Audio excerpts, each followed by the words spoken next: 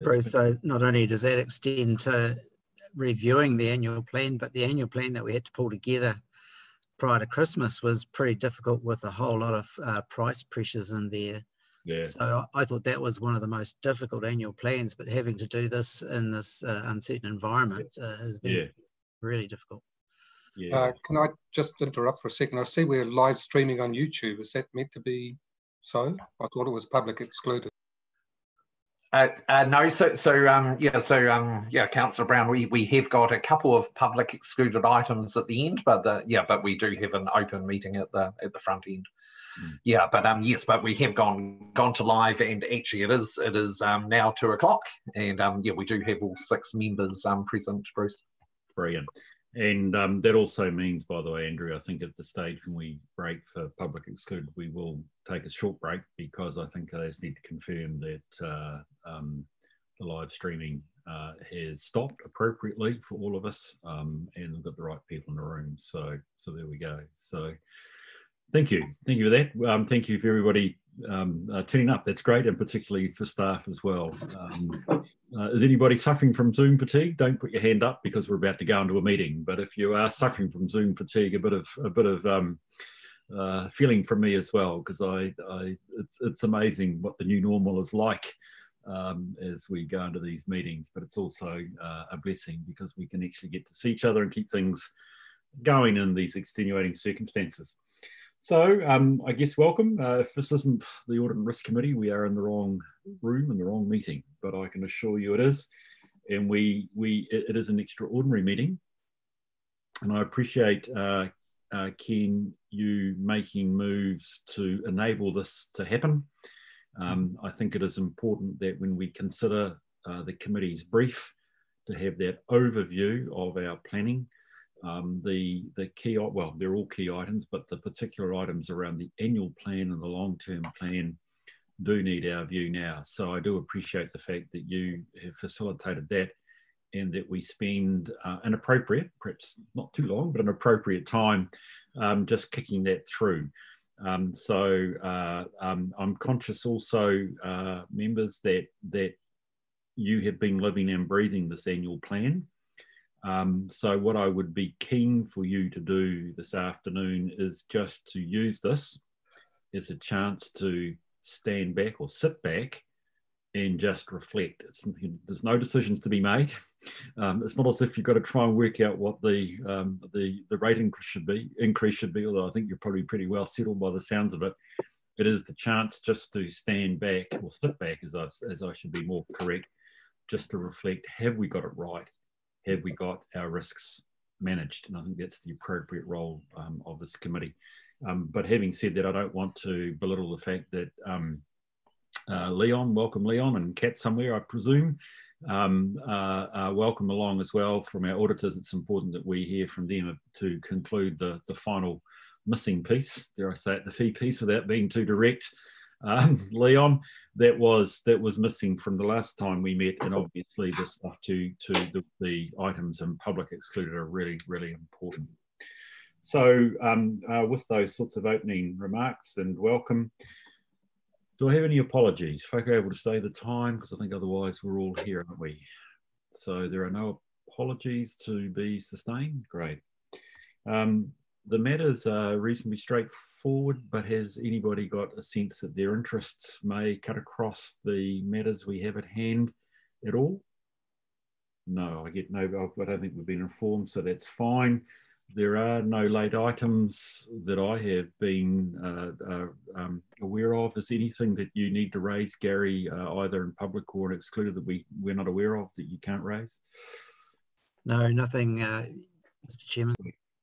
So the order will be, from my perspective, the order as we have it on the order paper. I'd like to move that we confirm that as the order. Could I have a seconder, please? Thank you, Roger. All those in favour, please say aye. Aye. Those against? It's carried. Thank you very much. Right, so here we go. So confirmation of the minutes that we met last on the 9th of March in the old world. It was a meeting which, as the minutes show, was substantially truncated because of the unavoidable loss of a quorum. But having said that, we're appreciative of reports and the work we got through. Are there any matters of fact or accuracy for those of us that were present, or even did any typos that we need to raise at this stage? I'm happy to move that the minutes be accepted as a true and correct record. Thank you, Claire. They look pretty good to me. Anybody want to second that, please? Thank you, Roger. You probably were the two that were there with me, which was good. So they seem pretty much in order, and I think anything that was on them does come through later in the meeting. So in that case, I'd like to put the motion that we receive and adopt these minutes. All those in favour, please say aye. Aye. Those against? It's carried. Thank you very much for that, Claire, and it's good. Rightio. So we're into the first of the key bits, and this time around the 2021 annual plan. As I said, I encourage you to use this as a chance to stand back. And Kirsty, is it? I've seen Kirsty somewhere. They're going to lead us off, or is this you, Ken? No, look, I'm really happy for this to go to Kirsty, but just supporting your remarks a little earlier, Bruce, that the focus here is really on the underlying assumptions, much more so than where we're landing in terms of the numbers. I mean, quite clearly that exercise is happening as referred to in the paper, but this is much more about the underlying assumptions and where we're at, from a risk perspective. So Kirsty, very happy for you to take us through the report. Actually, Kirsty, sorry. I don't hear. Can you hear me now? No, we can hear you, but very faintly. So I suspect it's a volume. Yeah, I've had to move because the man's here to mow my lawn. So my apologies. Probably not the best situation. Can you hear now? Yeah, no, looks sadly we can't, or at least I can't. So I assume nobody else can. Yeah, you are very, very faint. Okay, bear with me. I'm going to move back.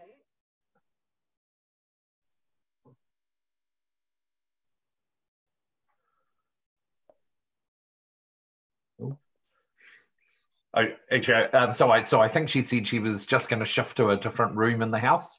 Actually, Kirsty was presenting to a workshop session this morning, and there were absolutely no problems with volume at that point. So hopefully we'll be sorted very soon. Nice dulcet tone, unlike my voice. So yeah. Can you hear me now? Yes, Kirsty, that is much better. Apologies. Why I moved was because the man is here to mow my lawns, and I didn't want you to be interrupted by that noise, so that could disrupt. So I'll try and move quickly. So just in terms of where we're at, so that Sarah Davies, the Manager of Finance, reported to this committee back on the 9th of March to provide an overview as to the key assumptions that underpin the 2018-28 LTP and how they needed to be updated in light of the development of the 2020-21 draft annual plan. So in reporting, Sarah spoke specifically to those key assumptions that were deemed to be of priority, and they related to growth, impact on rates, revaluation of non-current assets, borrowing and investment, interest rates, changes in legislation, depreciation and inflation. I'm not proposing to go through and tell you what Sarah reported at that point. I'm assuming that you have read the reports from the 9th of March and for the meeting today. But as you're aware, we went out and publicly notified our draft annual plan on the 23rd of March, being the day that the Prime Minister announced we were moving into Alert Level 3, and obviously we moved into Alert Level 4 2 days later. At that point, we didn't know the true impacts of COVID-19 on the New Zealand economy and or the global economy, but the impacts have been far-reaching. And to ensure that we better understood those, we engaged Brad Olsen from Infometrics to provide us with his expert economic advice as to the impacts or likely impacts on the Waipara economy.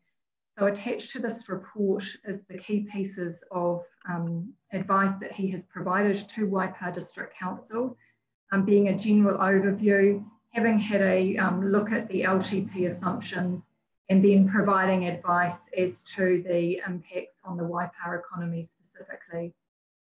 That work has underpinned a comprehensive review undertaken by staff to revisit our 1920 and 2021 budgets, looking at operating expenditure, capital expenditure, and the capital works program, and also revenue.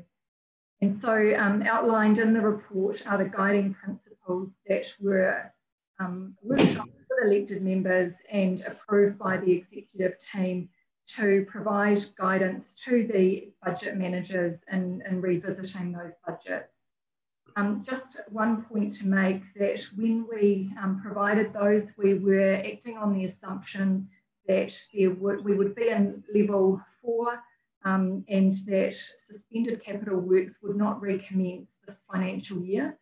Obviously, we moved through alert levels quicker than anticipated, and the timing for the recommencement of capital works was addressed as part of a further revisit of the capital works program in more detail. So that's referred to in the paper also. We had another look at the capital works program, determining what was critical, what was priority, what had already been committed to by way of contract, and what was realistically able to be delivered and affordable for our communities. So I guess that gets us to the point that we're at now, where I'd like to provide an update on those key assumptions that are now underpinning the work that we're doing in terms of revisiting the annual plan. And the point that has been earlier made with elected members is that this is a fast-moving environment. There is a lot of uncertainty still in play here across our business and beyond. And so in all likelihood, whatever assumptions we adopt now are likely to be proven to be incorrect at a future point in time. It's acknowledged also that decisions made through the annual plan for 2020-21 could have a significant impact, particularly on year 1 of the 2021-31 long-term plan.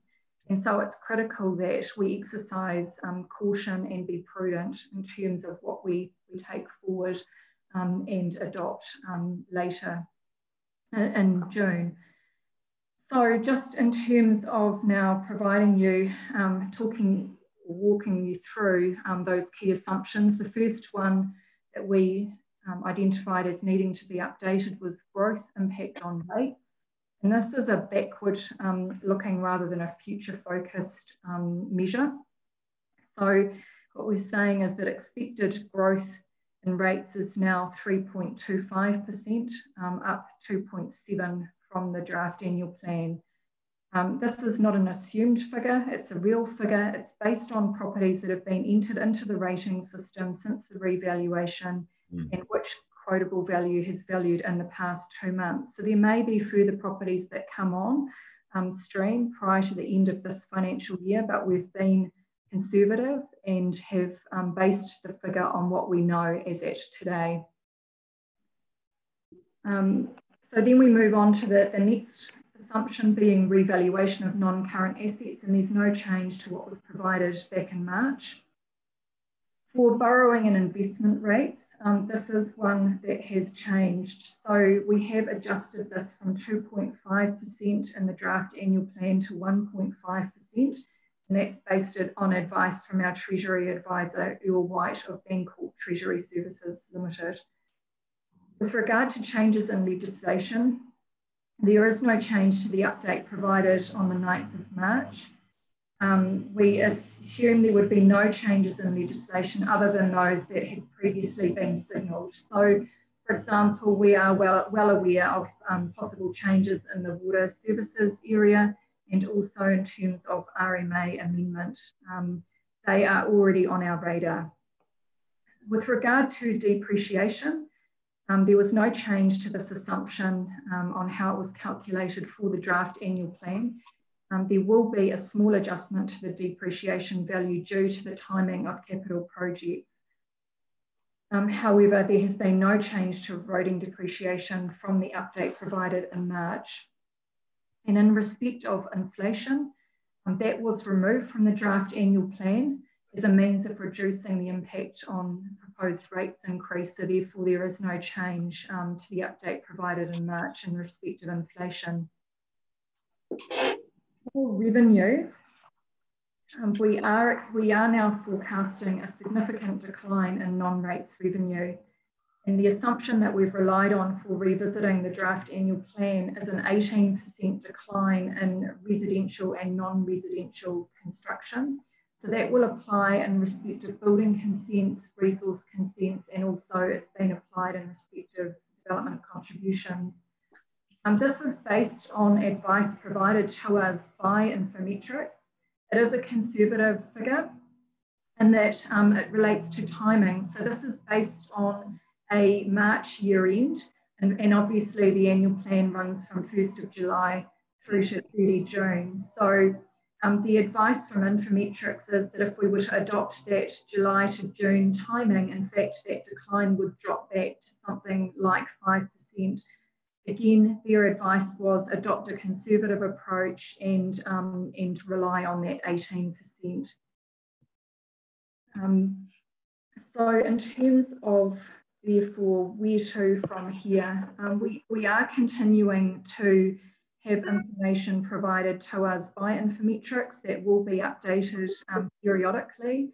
We are also sourcing information from alternative providers. So, for example, the advice and guidance coming out of the local government COVID-19 response unit, also Te Waka.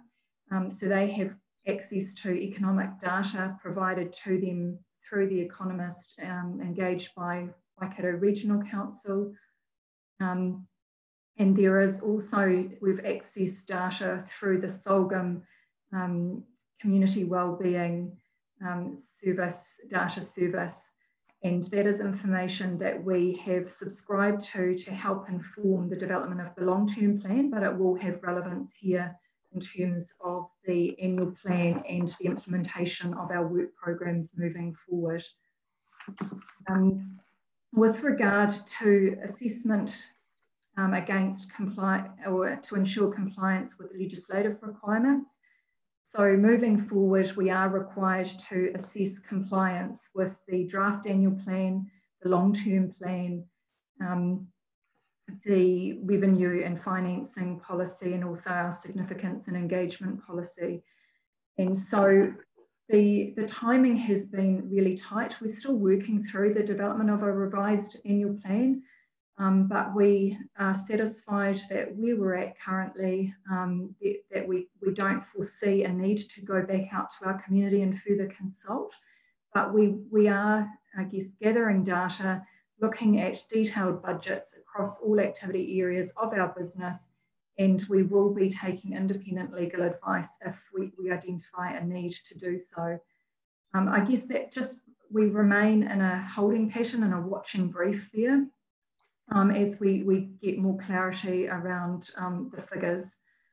In terms of the process from here, so we are looking to, we have scheduled an extraordinary strategic planning and policy meeting for the 9th of June, and the purpose for that is to bring back a revised plan to elected members in a formal setting for them to provide feedback and for changes to be made ahead of adoption of the annual plan on the 30th of June, that's scheduled to be adopted by Council to comply with the legislative requirements.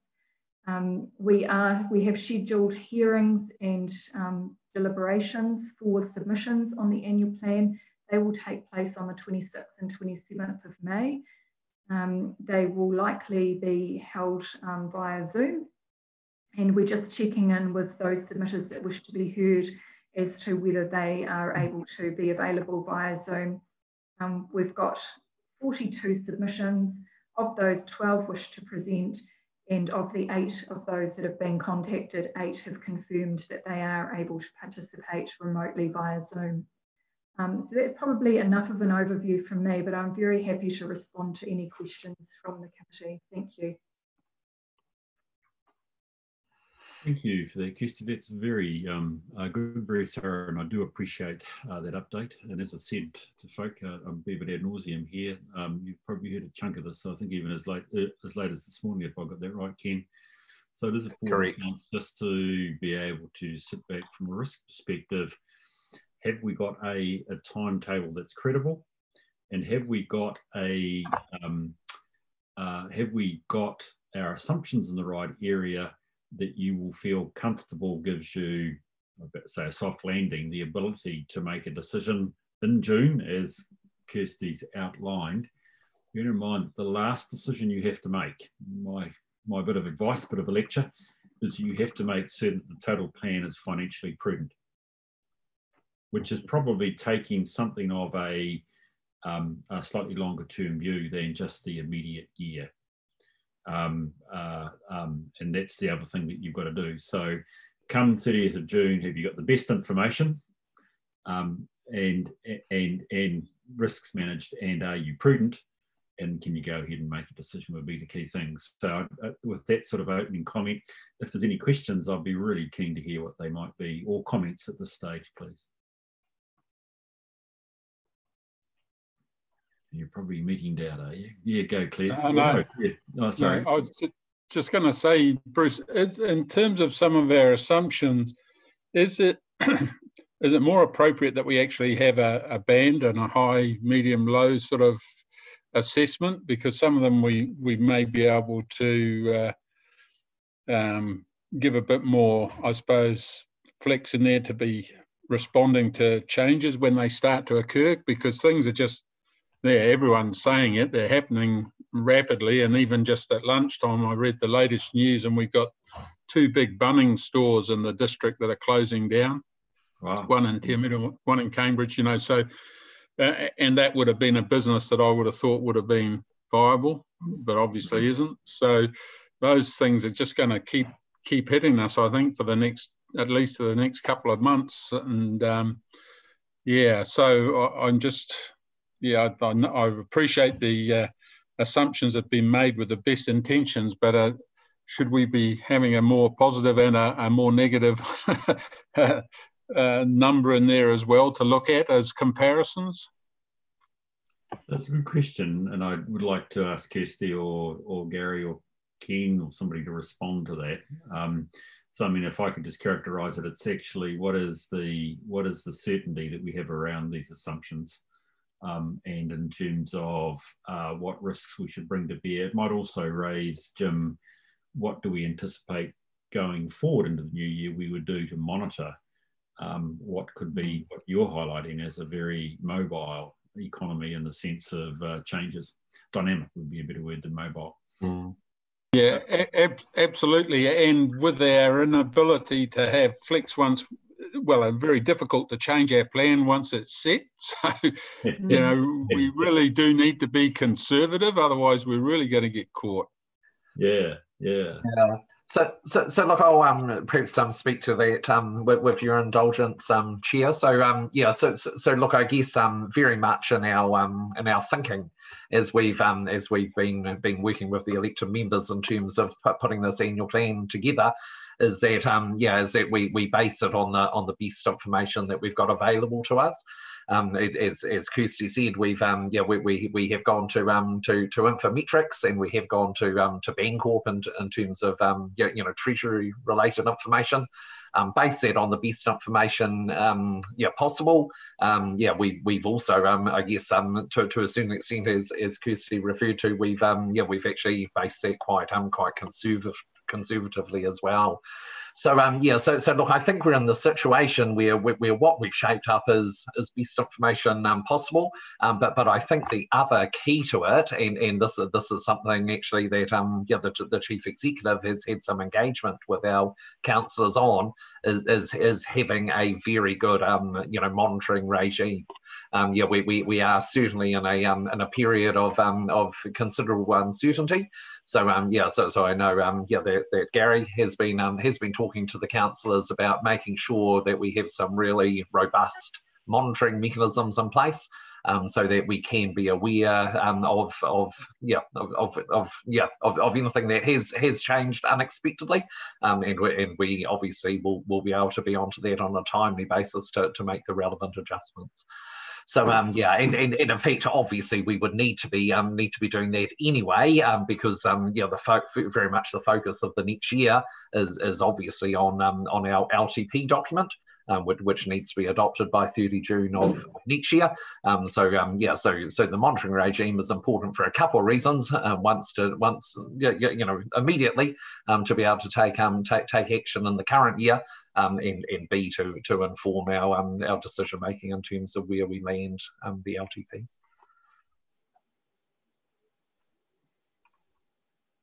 Mr. Chairman, perhaps I could also comment. I did look at suggesting to the team we needed to pull together some high, medium and low scenarios based around these assumptions. But when you turn your mind to the sorts of things that can flex in this current environment, there's going to be a budget announcement on Thursday, which could turn this thing on its head. There could be an upsurge in COVID numbers, which will have a dramatic impact on our economy. There could be a vaccine, which could be the saviour for everyone. And then, of course, there's the issue of the Australian bubble and what that'll do to our tourism economy. So there are so many unknowns. What we've done is we've taken a conservative approach, and to the extent that we might be wrong, we've also suggested to Council that they retain a significant cash reserve, so that when it comes in particular to year one of the next LTP, they've got a buffer in there to work with. Mm. And the other thing that we've suggested is we've been struggling with how on earth we fund a recovery package. And the Council has been working quite diligently to make the best of its balance sheet by making money through arbitrage arrangements. And so there's about $890,000 that Council set aside from arbitrage. And we've had a chat to the Council this morning and thought that a really good opportunity exists for us to develop a robust recovery package that's in conjunction with the wider region, and bring that back to the Council for consideration as part of this annual plan package. So yeah, difficult to do high, medium and low sort of growth scenarios, because at the end of the day, that'll be small beer if any of those other things that influence the course of this pandemic come to pass. Mm-hmm. So the critical question that because I think, Jim, you can see your good question is right, sort of goes right to the heart of what we're trying to do here, which is create a forecast, which by its very definition is going to have uncertainties. And I think what I would take out of what you're saying, Gary, isn't, I mean, effectively it's not different to what you're saying, Jim, that even if you choose to make a decision in June, which is complying with the law, well done, is still an exercise in a forecast, and there could be, and in fact, greater variables to do it. The question is there any reason you want to try and hold open, say, and it's not, other councils are not going into July, which of course is breaching the statutory date, but are going to July not because they necessarily want to hold open, but actually for them, the event of actually trying to deal with the expenditure reviews, the CapEx reviews, the assessments have become so difficult for them. They need that time. So I think the question that I'm wanting to perhaps first address out of, really in some sense, which has come out of yours, Jim, you're comfortable that you will have as good as information as you can have come that mid-June point when quite frankly the numbers have got to stop and you've got to make a decision: do we run with this plan or don't we? Yeah, I suppose so, Bruce. Just looking at safest for us to go, for argument's sake, with the Infometrics advice that we're getting, because it's the most pessimistic. You say that, don't they? They seem to make it a badge of honour, which is probably supports Gary's view. yeah. So, and look, I don't disagree with them, but you know, when you look at the Treasury advice, for argument's sake, well, you can't say that they're overly optimistic group of people either. So we are erring on the side of safety, and is that actually causing us more grief than need be? But look, I'm certainly comfortable at that point rather than going the other way and undershooting. Mm. Yeah. Bruce? So, sorry, I'm going to say we're probably... Sorry, somebody was going to speak. I should shut up. Oh, Andrew. Andrew, go for it, mate. Yeah, look, I just want to say a couple of things. This morning's presentation, I think, was definitely erring on the side of conservatism, and as is typical of our executive, and they're fiscally very responsible, fortunately. I also want to say that we are dealing with every annual plan or long-term plan never comes to fruition exactly. That's just a factor of looking into the future. This particular one, there are so many huge variables in play that it would be unrealistic to expect it to be anything but more divergent, I suppose, going forward. And I totally agree with you. If there's any reason to delay making the decision, then we should. But that's only if there's a reason that we can foresee. I think our team has been working extraordinarily hard to come up with the plan that they have, and unless there's a plainly evident major factor coming into play, like a major government announcement or something similar, yeah, I think we're in a position to tie this one up before the end of June. Yeah, I also want to say I think our community here probably is still not really come to terms with what our future is going to hold. Hearsay only, but I did hear that yesterday a friend's daughter was looking at buying a house in Fraser Street in the 400s that needed an awful lot of work, 400,000 I'm talking about. And it's got multi-offers on it already, came on the market, like, I believe, only a couple of days ago. So that's, I guess, indicating that people have still got confidence in our area, but things like Bunnings closing, that's a shock, and that's going to have an impact on our town. And we've got empty stores in our main street again, which we haven't had for a long time. So yeah, there's a whole bunch of factors to bring into play here for sure. Yeah.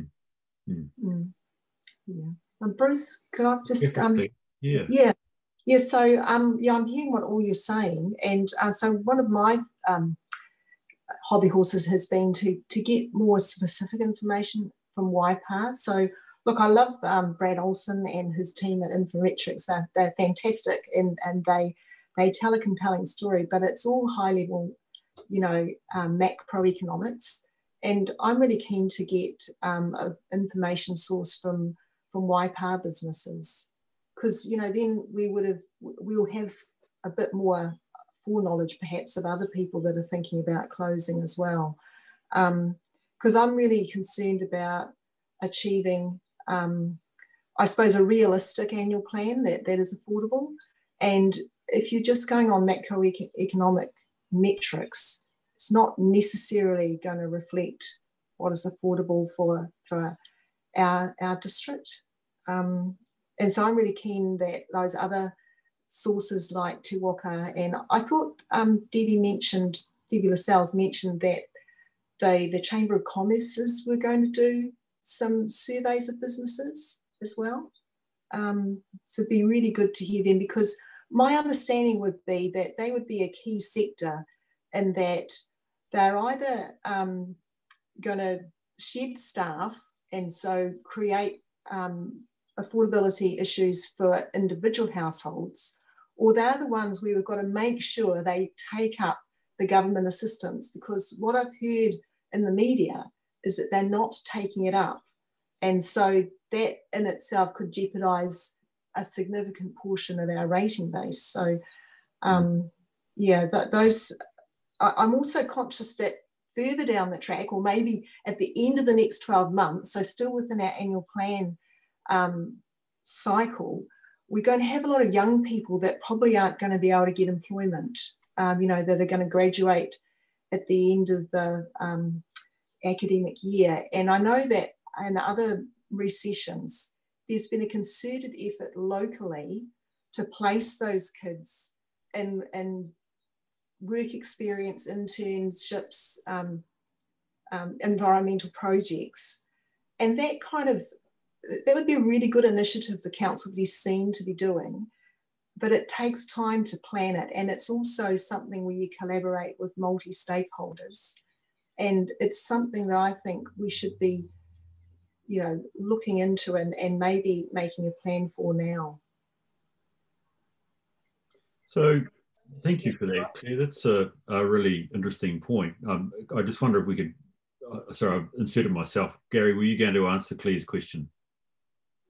Oh, just to an extent, Mr. Chairman. So I guess the major part of macroeconomic data is the money supply side supplied by Earl White. The data that we rely on from Infometrics around the level of unemployment in Waipa, number of job losses, GDP, that sort of material is very much Waipa specific. Having said that, absolutely take your point around the need for intelligence coming from the Waipa business community, and to that end, we've seconded Steve Tritt into Te Waka for 20 hours per week. Te Waka is actively surveying Waipa businesses, and that sort of intelligence will help inform the recovery package, which Debbie Lascelles will be bringing back to you in a workshop on the 20th of May. That's great, Gary. I did notice though that the Te Waka update we got last week was actually using data that was 2 weeks old. And I'd really like to be able to have at least, it's only 7 days old. You know, like I don't know how difficult it is to produce all these graphs and things. I'm hoping it's simply, yeah, computer power in there, but I'd really like to have a bit more timely feedback on that. Through the chair, can I please respond just to add to what Gary said? So I've been in contact with Steve. I did actually request updated information from him for today. What he's advised me is that that will be available on Friday to then be able to be shared with elected members.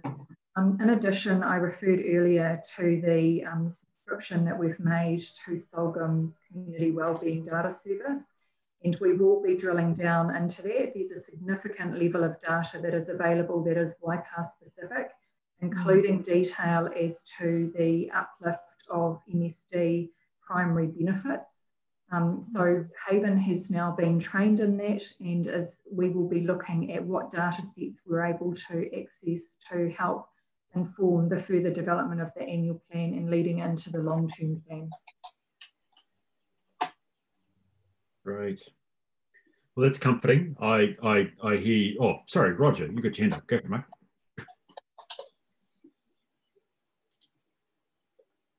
To flow under the bridge yet, isn't it? Real surprise that Bunnings are closing down. I didn't feel that there was any hint that that would happen in Cambridge and TA. I'm also hearing of a number of small businesses that have already made the decision to close their doors permanently. I think when we get to the end of the wage subsidy, which is what, 3 weeks' time, I think there are going to be a number of other shocks that we're going to see of businesses just electing not to open. We don't know what the budget's going to hold. We hope that there's going to be some injection to really kickstart us back.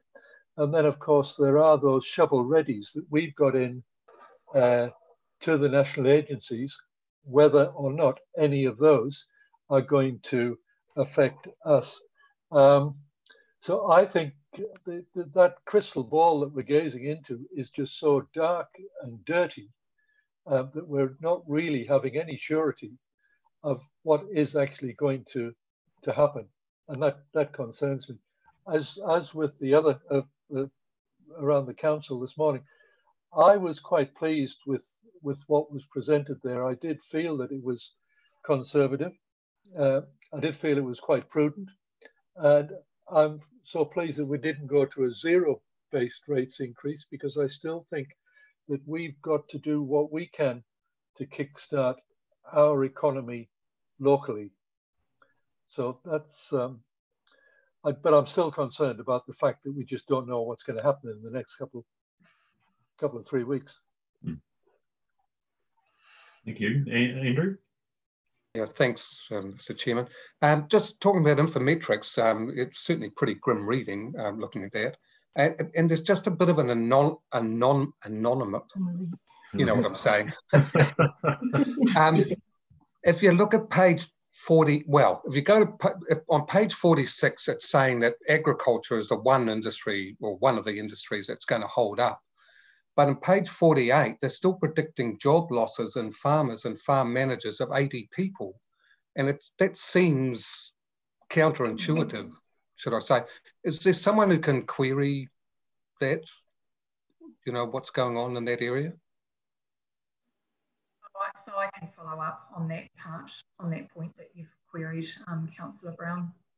Thanks.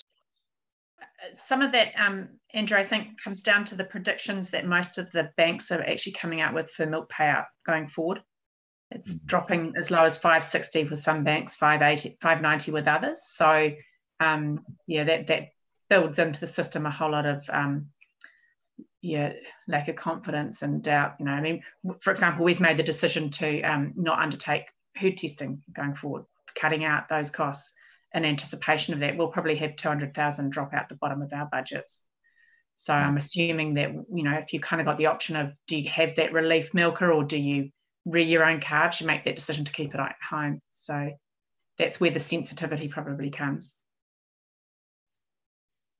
So that is, I mean, it's interesting, isn't it? We are reflecting strongly that we need to have flexibility going into the new year because of, well, they're actually the known unknowns. Largely, it's I hear everybody being quite open to possibilities occurring on just about every front, which is interesting. So it does come back to, and you know, I'm risking going back over old ground. The fact that we do have to set ourselves a position, and that is, are you comfortable with the data? And you know, it sounds like more or less you're getting there with one or two questions to come.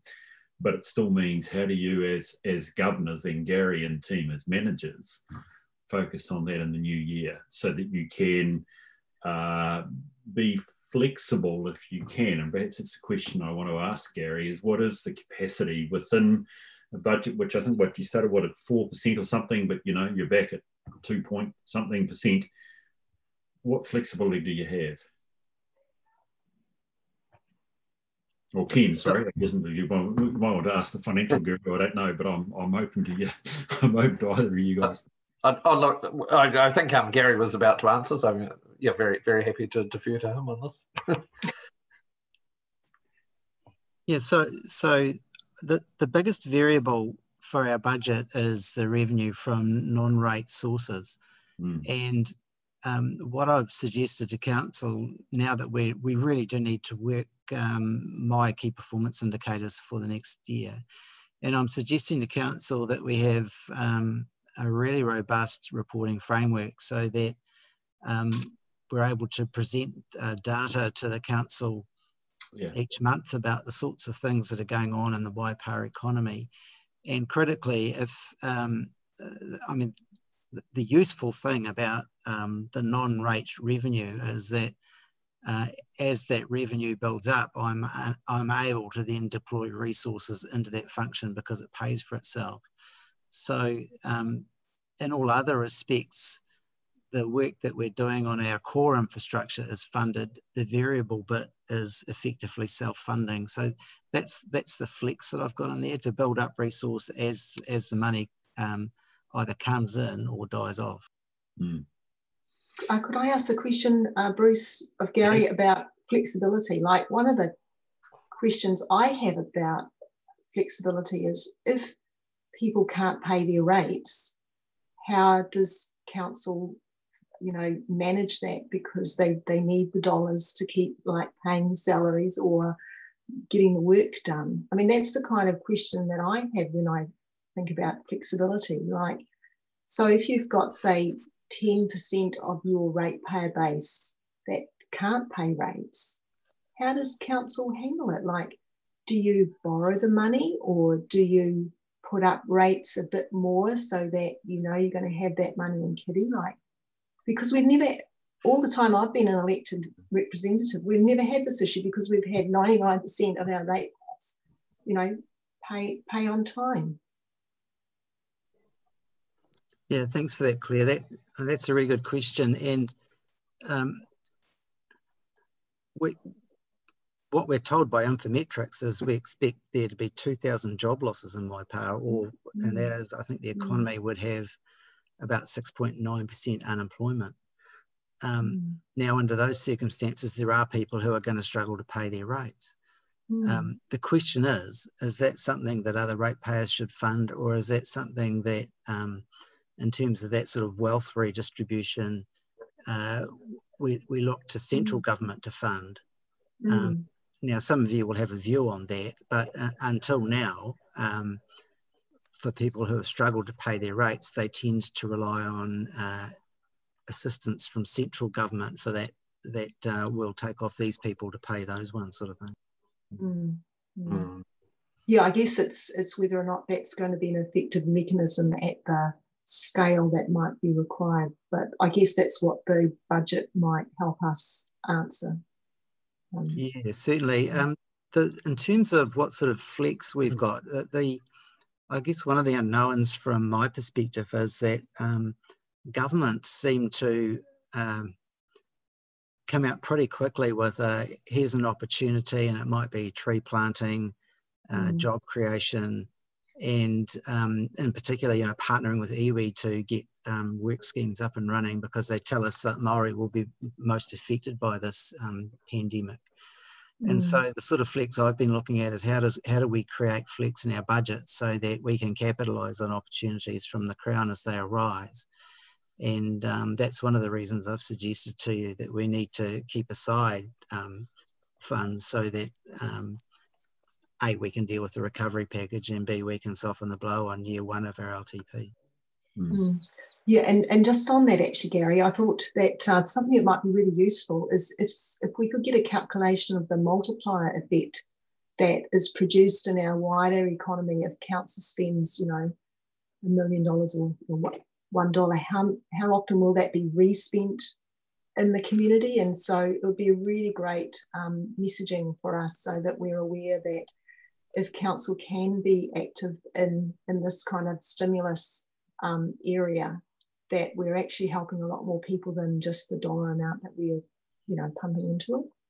So that multiplier, you know, like, I'm sure economists have values for it, but it does enable you to say, like, if we fund something, you know, to $1 million, it actually generates, you know, $4 million in our community or something like that.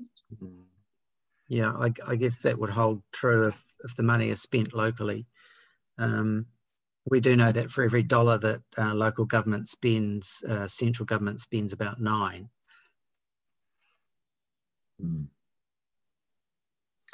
So from my perspective, Ken, just a query. Allowing for, indeed, Gary's good point, who should be the cost of an inability of a ratepayer to pay?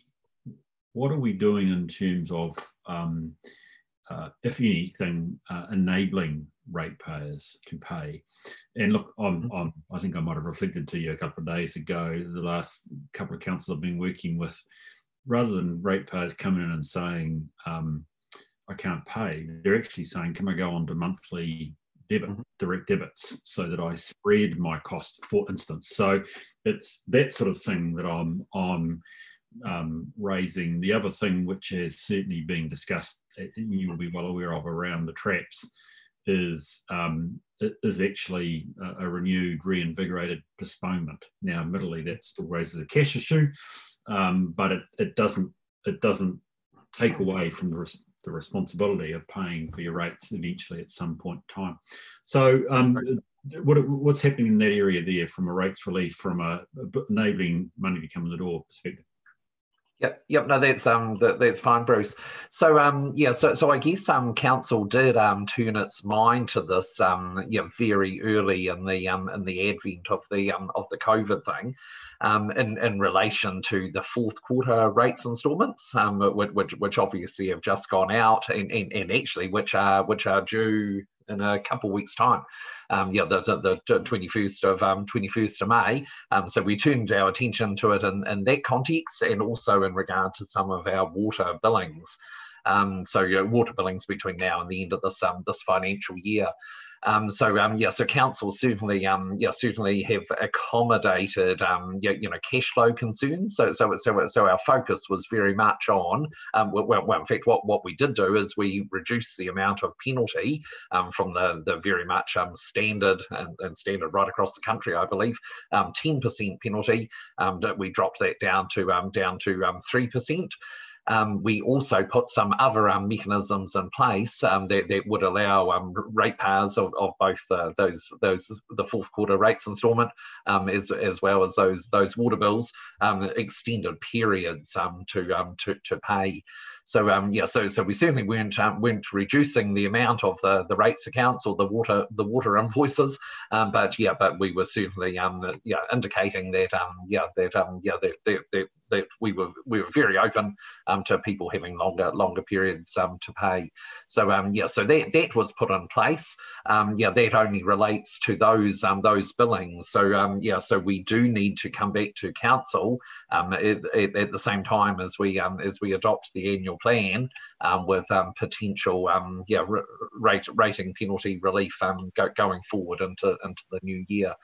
So certainly the intention of the team to do that.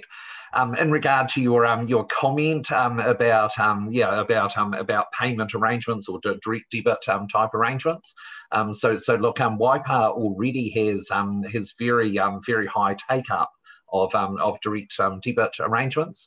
My recollection, certainly the last time I looked at the stats, was that we're in the high 60% in terms of people who have chosen to pay their rates bills by direct debit.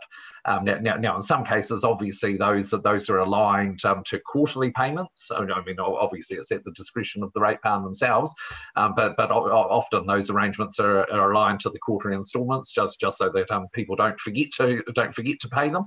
They choose to take the direct debit option on that basis, but also in a large number of cases, people have already chosen to run with monthly direct debits, because in effect, actually possibly even more frequently, aligning it to perhaps a fortnightly pay, etc. Just to obviously make those much more bite-sized chunks. So people certainly have already, in fact, for quite some time, have been taking advantage of those. Our rates team is certainly very happy to put any arrangement like that into place with any of our ratepayers if they choose to avail themselves of that. That's great. Yeah, Gary? So there was one other tool that we offered the council to have a look at again this morning, and that was on the back of the changes to the valuations, where the residential, commercial, industrial properties went up in value substantially more than the farm properties. And one of the bits of intelligence we received from Infometrics was that the primary sector was going to do well relative to the rest of the economy.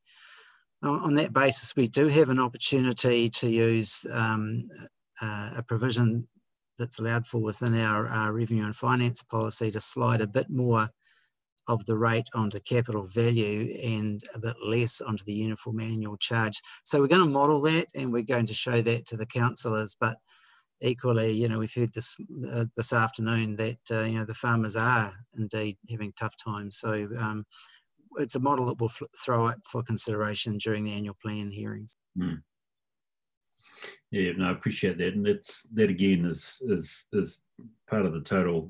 It's actually looking at all the levers. It's been a word that I've had around a number of other meetings, Gary, is actually we have to think about all the levers we have rather than anything else. I might like to come back to that. Can I just have a couple of queries about the assumptions? I take it, I mean, firstly, what we're really saying is this coming year, 2021, benefits from the, you know, notwithstanding the fourth quarter, the incredibly good growth you've had essentially in the first 3 quarters of the year, which has been, Gary, I think as you were saying before the meeting, astounding. So it's actually going to be the issue for the first year of the LTP, and I think you raised that, Kirsty, as being when the impact, if there's an impact on growth from the current position, is really going to take play, right? I think that's essentially what we're saying. I think that's essentially what Infometrics are saying. Can I just ask a question about the assumption around borrowing in particular, Ken? We're a reasonably new borrower in terms of treasury management. So essentially our total cost of borrowing, or perhaps we even might say our weighted average cost of borrowing, can be assessed as relatively low. And I mean, you've had the advice from Earl to go at 1.5%, correct? Yes. So Bruce, just to clarify though, that's not the weighted average. That would be the cost of the new debt. So yeah, you know, so historically we do have some debt that will potentially be at higher rates.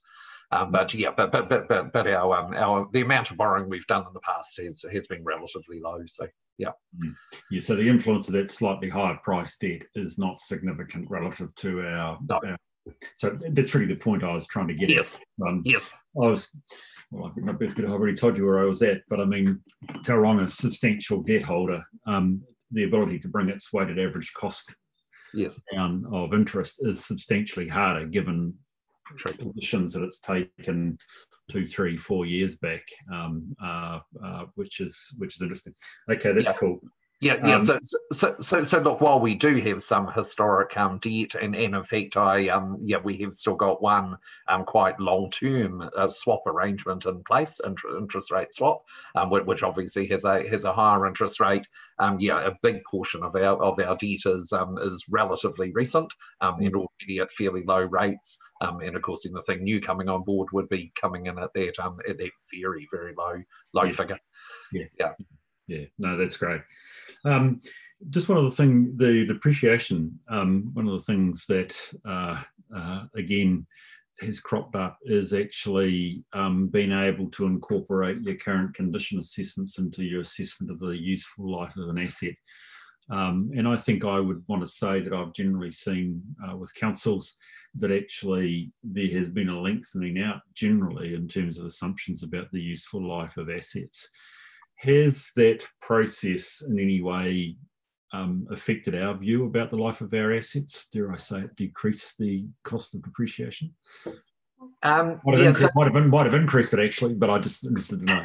Yes. I'm not sure. Well, it's not for you. I'm just doing a bit of financial management planning here, mate. Yeah, that's fine. Look, actually, I might defer to you on that, Sarah, because I know that you know, in our recent revaluations, we have had a very strong focus on obviously useful life. I mean, it needs to be a focus of any valuation, obviously. But some changes have already been put in place in that regard. Sarah, would you be able to comment on that? Yeah, so obviously our condition assessment is incorporated in our valuations for our above ground assets, which is, we do quite a good job, and we get quite good ratings on the information we provide to our valuers. So I'm pretty comfortable there. Now, what happened with the last Waters revaluation is that we actually did a review of the useful lives, and we commissioned Opus to do a review of those, and we also had a Becker report done. So we did rely on a lot of external advice, and as a result of that, we did adjust the lives significantly. Now, as a part of this annual plan work, Dawn and I also Dawn engaged Morrison Lowe to have a double check that we were where we should be, and they agreed with where our useful lives were at and didn't think we could make a material adjustment there. They did say in regards to the LTP, they can have a look at our capital works and have a look at whether we needed to fund all of your depreciation. And so we will be commissioning them to do some further work with the LTP. Brilliant. Thank you. Did I miss anything, Dawn? No, spot on. Good. Bruce, could I just ask, that's pretty interesting work actually. And I just wondered, is that going to be shared with the committee? And when the time frame is likely to be, because like I'm just thinking those are massive asset values, and yeah, with the new environment we'll be working in, there could be heaps of things that will change from business as usual. Yeah, so look, I can comment on that. Yes, absolutely. In terms of the piece of work that we're looking to do and the lead into the LTP, yes, we will certainly keep you abreast of that. We have already committed to every quarterly arc. Haven and Kirsty, bring you an LTP update. So yeah, look, we'll use that mechanism to report to you on all of the assumptions underpinning the LTP and how the LTP is shaping up, etc., and including in the space that we've just talked about. Yeah, I think that's fantastic initiative to get that underway. Thanks very much. That's clearly a LTP initiative, but it's a very valid one because it'll shape up our financial strategy for the coming years, and obviously it is I think it is within the sector a growing sense that Section 100, the fact that we should have current revenues meeting current expenditures is still highly relevant.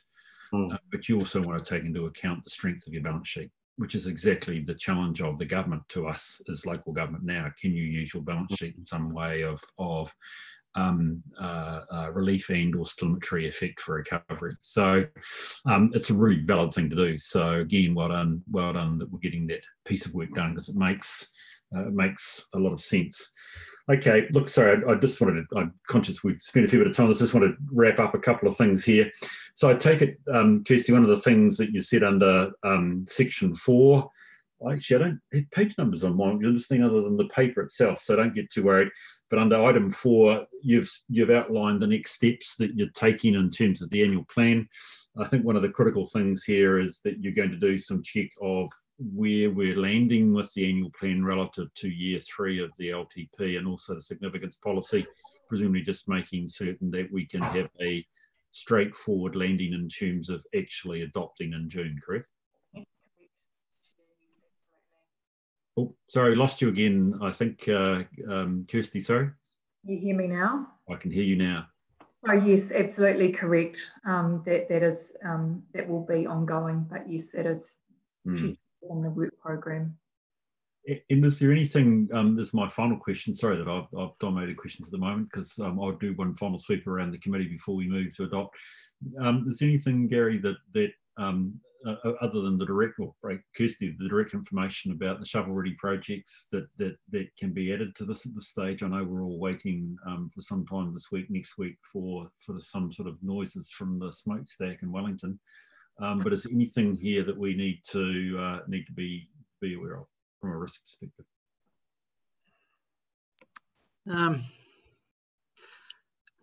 Only speculation by me, Bruce, and that's really. I mean, I've got a thing in the back of my mind that says if local government across New Zealand is going to be successful in winning money from the Crown for shovel-ready projects in the waters infrastructure field, the tag that money is likely to come with is the formation of asset-owning CCOs.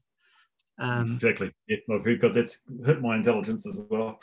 Yeah, yeah. So that I think would have a massive impact on our balance sheet, because I think the assumption would be that all of that debt would go with the CCO, Would have to. and then we would need to really refocus the council onto those the 4 wellbeings a lot more than they are now. Mm.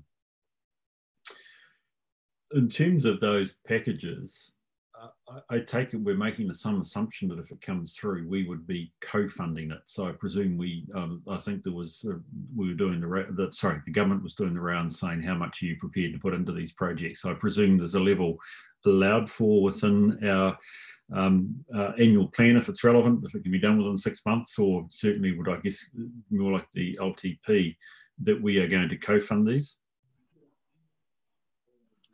Yeah, so there are parts of the shovel-ready projects that are funded within this annual plan and indeed the LTP, and there are others that we would plan to fund in the next LTP. Examples of that are the next LTP, the bid for the community infrastructure that we put into central government was based on the business plans for the next LTP.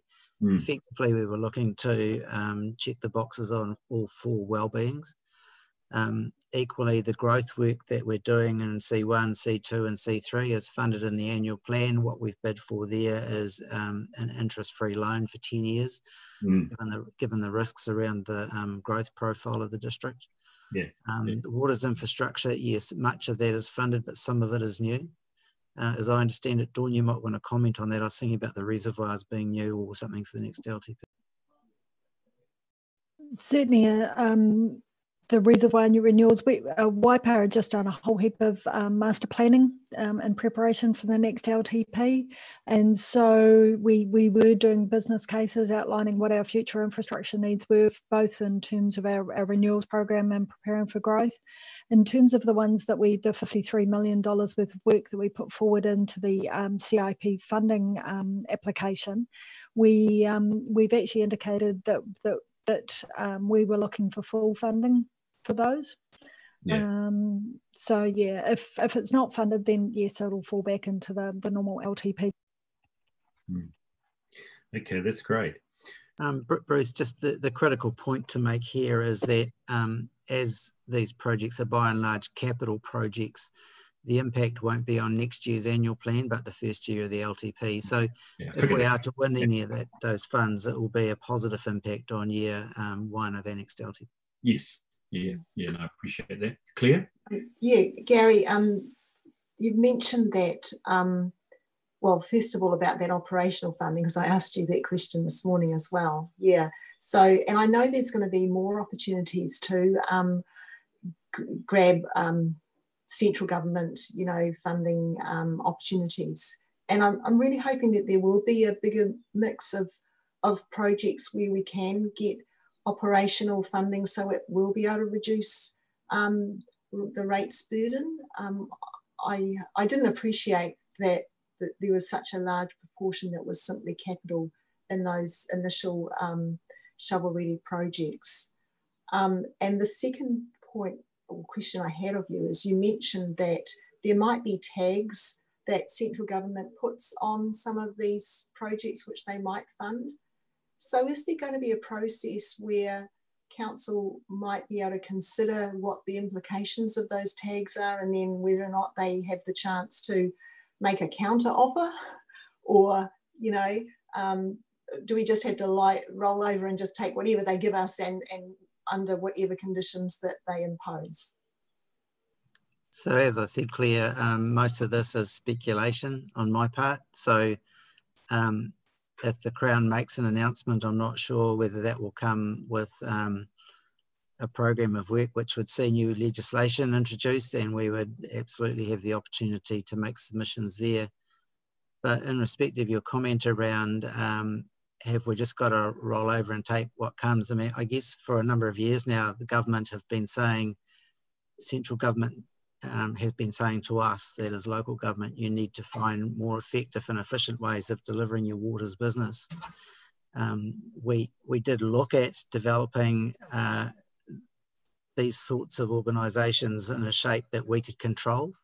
But I think that opportunity has now passed us, and I think the Crown, if they're to give money for this sort of work program, will have a very clear view about the sort of entity that it requires in order to ensure these investments are made in a prudent fashion.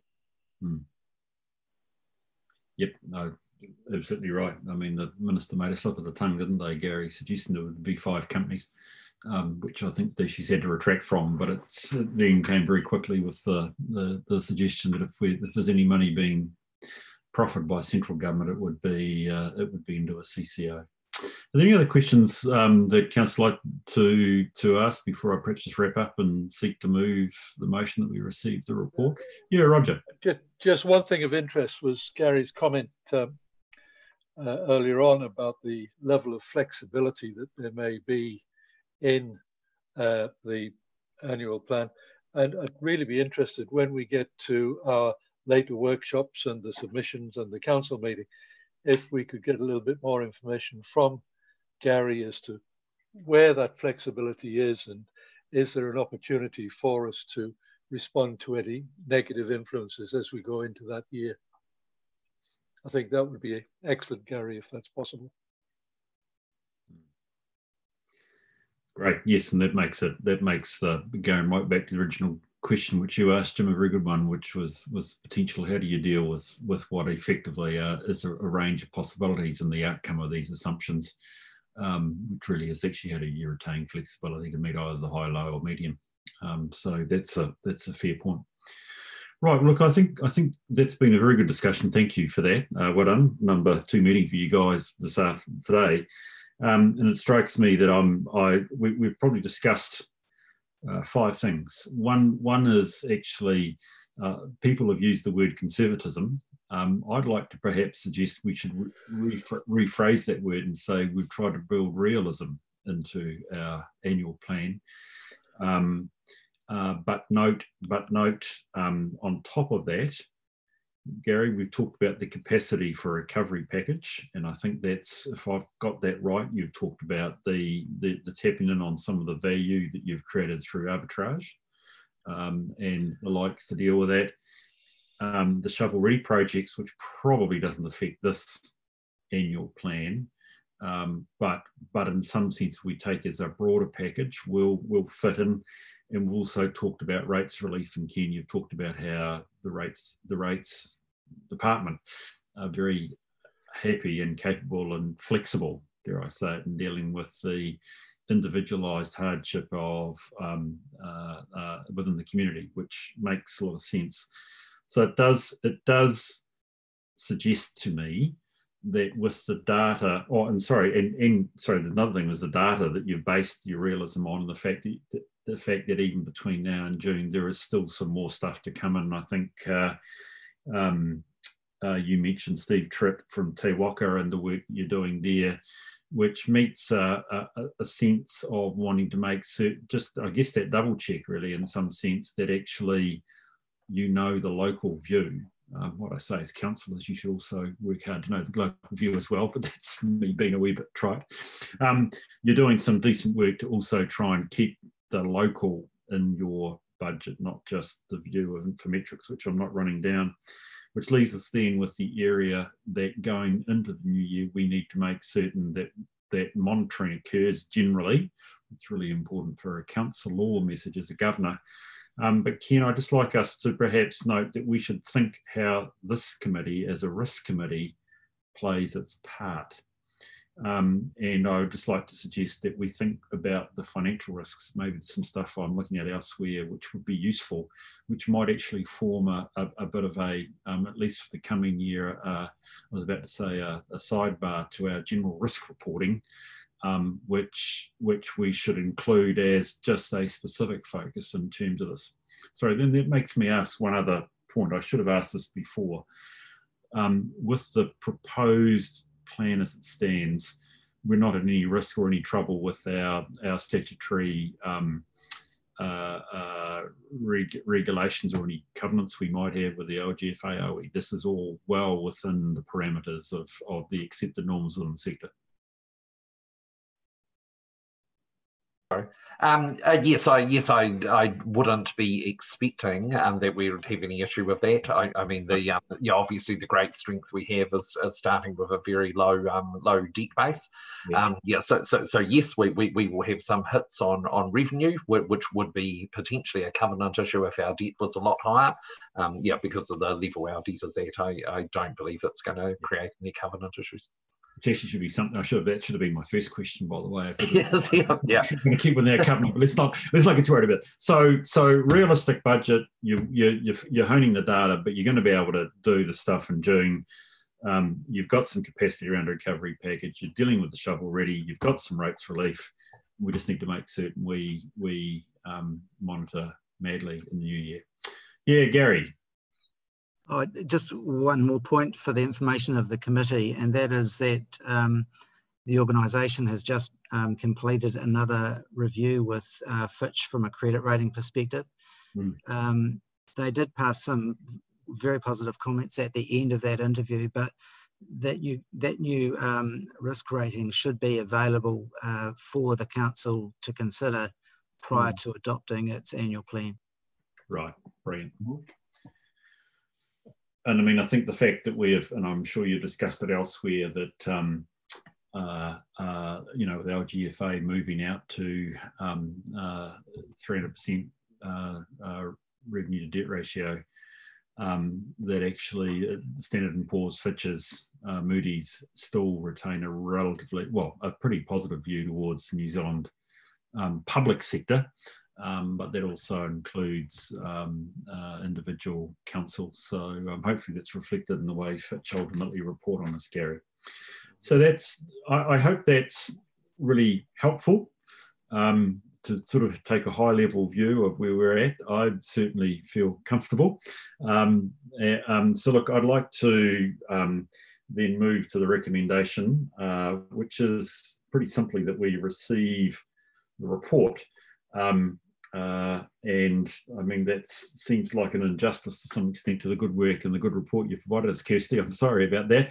But hopefully the nature of the conversation is one which shows you we've kicked the tires on it and are pretty comfortable at this point as to where you've got the whole process too and the risks that are needing to be managed. So I hope that's okay. So look, I'd like to move that, and I'm back to the recommendation at section 2, that this paper from Kirsty be received. Could I have a seconder for that, please? I'll second it, Bruce. Yes, Susan. I guess technically I should ask, is there any discussion on the resolution? But I think we'll probably get a fair crack. Can I put that, please? All those in favour, please say aye. Aye. Those against? Thank you. That's great. So thank you for that. That's really superb. So we have a very similar paper, but actually as equally critical as the first one is knowing that in year 3 of a long-term plan, we're also having to of a long-term plan, we've got a plan for the next one. And so while it might appear similar to the annual plan, as I say, really important. Haven, I think, is it you that's going to lead off this, or again, Ken, I'm again open to what the bidding order is. So look, very much Haven to lead through this, but this is obviously being mindful of a longer term focus than than what the annual plan had, but obviously engaging in very similar issues and very similar assumptions. So Haven and Kirsty, very happy for you to lead through this item. Thank you, Chairman and Ken. So as this committee will recall from its last meeting, staff are underway with preparing the groundwork for the next LTP. And we just wanted to inform you or give you an update on that project and how it's been impacted by the pandemic and some of the decisions that have come from that. So it's all in the report. So I'll just provide a quick summary of the report and then perhaps open up for any questions and comments, discussion. So in terms of the LTP, I get the main impact, yes, is essentially those changes or potential significant changes to the significant forecasting assumptions that underpin the LTP, and how those might then flow on and impact our general approach to preparing the LTP, which has been to carry on with our current one as far as practical with that extensive capital works program. There are other impacts that the pandemic has caused, including disruptions to the work environment, public spaces, and some of the capacity from key staff. However, as we're adjusting to working under these different alert levels, we're comfortable that those issues aren't getting too out of hand, and the main impacts are from the significant forecasting assumptions. So given that, the project governance group has endorsed a recommendation to be a bit more flexible as we prepare our LTP, especially regarding for the timeframes for some of the deliverables within the LTP project plan. That gives two main benefits for the council. Firstly, it gives us a lot more time to understand the impacts from the pandemic on those significant forecasting assumptions, and it also has allowed staff to focus on other priority work, namely this current annual plan. So where to next in terms of the LTP project? Once the annual plan is completed, we will home back into the LTP, and we'll come back to elected members and check in on that overall approach to preparing the LTP.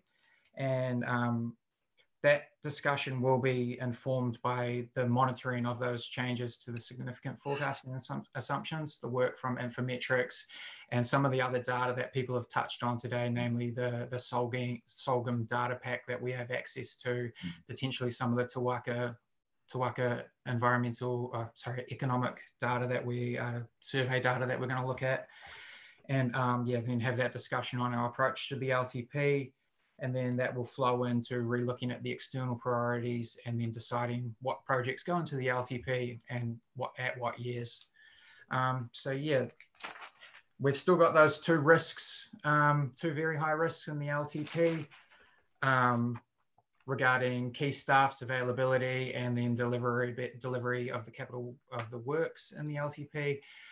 But yeah, as the paper notes, we intend to move back to BAU and have staff focusing back on the LTP, and also from the work with the annual plan, we'll have more information about delivering that capital works program. So yeah, I guess that's a quick overview of the paper. So happy to open up for any commentary or discussion. Thank you, appreciate that. Roger. Yeah, the grid of all the risks, I'm sure it must be very interesting. But unfortunately, on my size of screen, it's impossible to read. And I'm sure in life, it's probably an A3 or something like that. Yeah. Can you get us a hard copy out of that so that we can have a good perusal of that risk analysis? Yep, absolutely. I think that's just something to do with it being copied over from the previous report this committee received, but I'm sure we can recirculate that in a format that you can digest a bit easier. That's a lovely point. Thank you. Good point, Roger. Unfortunately for Haven, I have been able to read mine, so I've got questions for him. So I'm just warning him, but it's not there. Councillors, have got any other questions that you'd like to ask Haven for, again, a very good set of papers? We're essentially noting that there are two papers here in effect that we're covering across. So, Bruce, could I ask a few questions of Haven? Go for it, Claire. Yeah, I'm thinking about the population or the demographic data sources that you're relying on. I still see it's NIDIA and the old census. And I think we are going to see a change, I think, in our growth rates or internal migration, whatever. It'd be really good. Like what I've always worried about with NIDIA is it doesn't take into account internal migration. And is there a plan to collect data from another area where you might get a more accurate measure of that? So the council's already agreed to use that current population those current population projections. But I guess when we reassess our approach, we will ask that question and figure out if we're going to stick to those population projections that NIDI has produced, or if we'll look for a bit of an alternative to tweak those figures. I think the stuff that I've been reading is the longer term trends are still accurate, but yeah, as people probably understand, the next 3 or 4 years might be changing. But yeah, I guess we will have to make a decision on whether when we check in on our overall approach, are we still going to use those that NIDI data as our population projections? Yeah, I think the other interesting thing there further to that is that the 2018 geographic data on the census is now available, so we can get some better definition of what current population levels are between the two key centres. And I certainly accessed that and I found it very interesting. Sorry to, Claire, to have interrupted you. That's right. I was just going to ask some more questions about the risk register, mainly under forecasting assumptions. There's the significant changes occur within the external economic environment and puts pressure on the LTP process. And that's just down as a high risk, which I thought might have been escalated to be very high. I don't know. And underneath that cell or line is also about policy direction changes like the zero carbon bill and things like that. And like climate change has really not featured very strongly in mainstream media about COVID-19 responses. But there are groups that are saying if we're going to make changes, we should be making them that are environmentally responsible and climate responsible. And so I'd just like to highlight that. I'm not saying that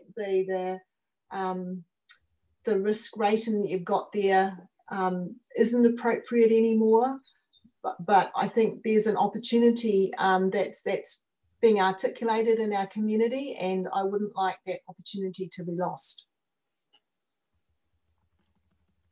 What was the first one that you mentioned? Sorry, Claire. It was under forecasting assumptions. The third line down. Significant changes occur within the external economic environment, puts pressure on the LTP process, and it's just as a high risk. And I would have thought it should be higher than that. Escalated up, right? Yes. So we can take that recommendation to the next project governance group meeting and discuss and see whether it gets escalated. Thanks. Any other questions, guys? Right, Haven. I said I had a few, so let's see what we I can come with.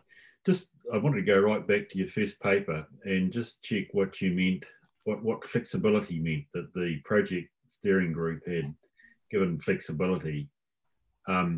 I know what flexibility means in terms of deadlines, but how does this affect us against the reasonably fixed date of an LTP?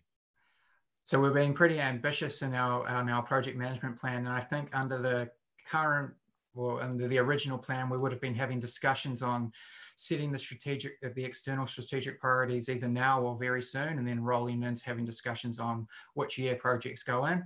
So I guess we're looking to defer that until we get this annual plan out of the way. So that's the main area where we're seeking flexibility. And then I guess the other thing is that we've got we're looking in on the vision for the district and the community outcomes. And that process has been impacted in terms of speaking to our public in public spaces. So we've got some information, and we just need to confirm if we're gonna proceed with further information in that space or not. And that is another discussion that we need to have as well. Does that vision work relate to the pre-consultation with the community on vision, community outcomes, and priorities? Yes, that's right. Yeah. Okay. Yeah. So that's been held back, and you'll make a call on whether to continue with that at a later stage. So we need to consult. We've done the sort of wider community, like the neighbourhood barbecues phases of it, and then it was going to roll into some targeted stakeholder engagement, like iwi groups and business sectors. Yeah. And we just need to determine the right way to approach that part of it. Great. I'll put my hand up for the barbecues. That'd be great. Right, it's a joke. Come on, guys. I was interested. It's often a hard one to deal with. So I've moved to the second paper, I think it is now, section 3. It's often a hard one to actually, I find as a governor, if I can call myself that, is to deal with, which is actually levels of service.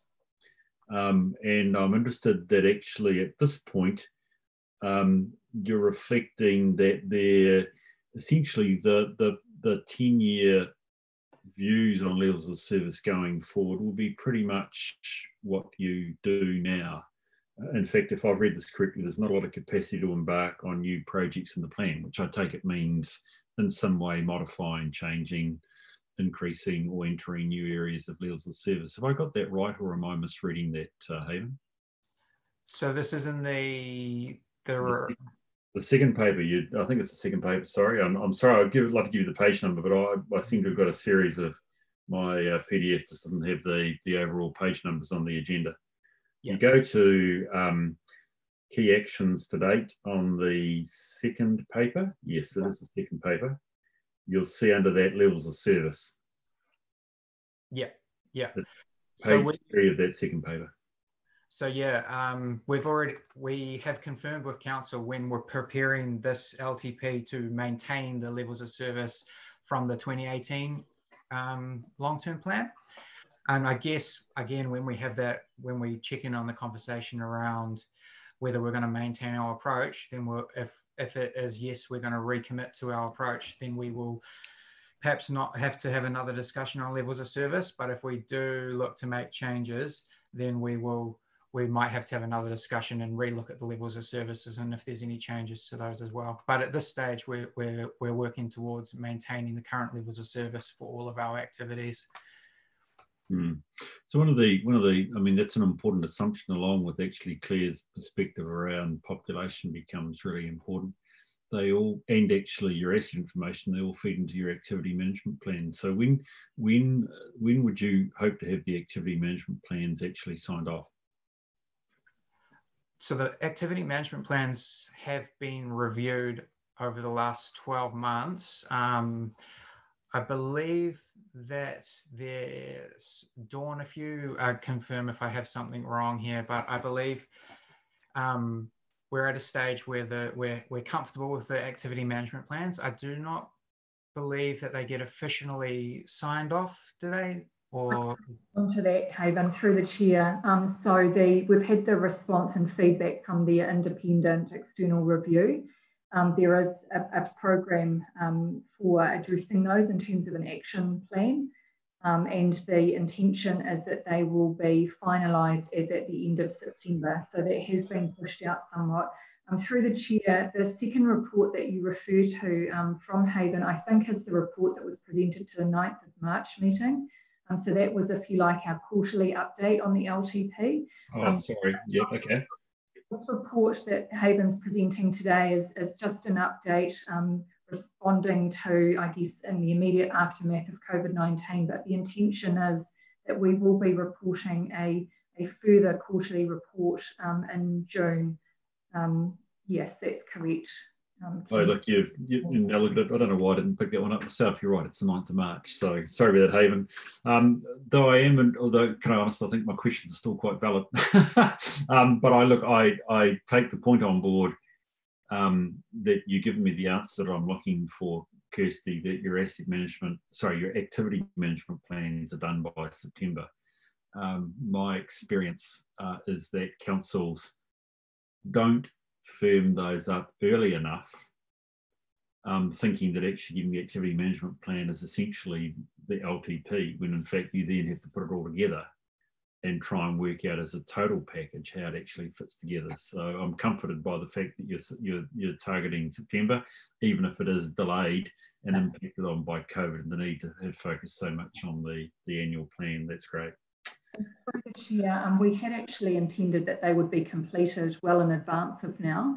However, the feedback from that independent review, we're satisfied that the front end is sufficiently detailed to inform the business cases that have been developed to then progress through the LTP process.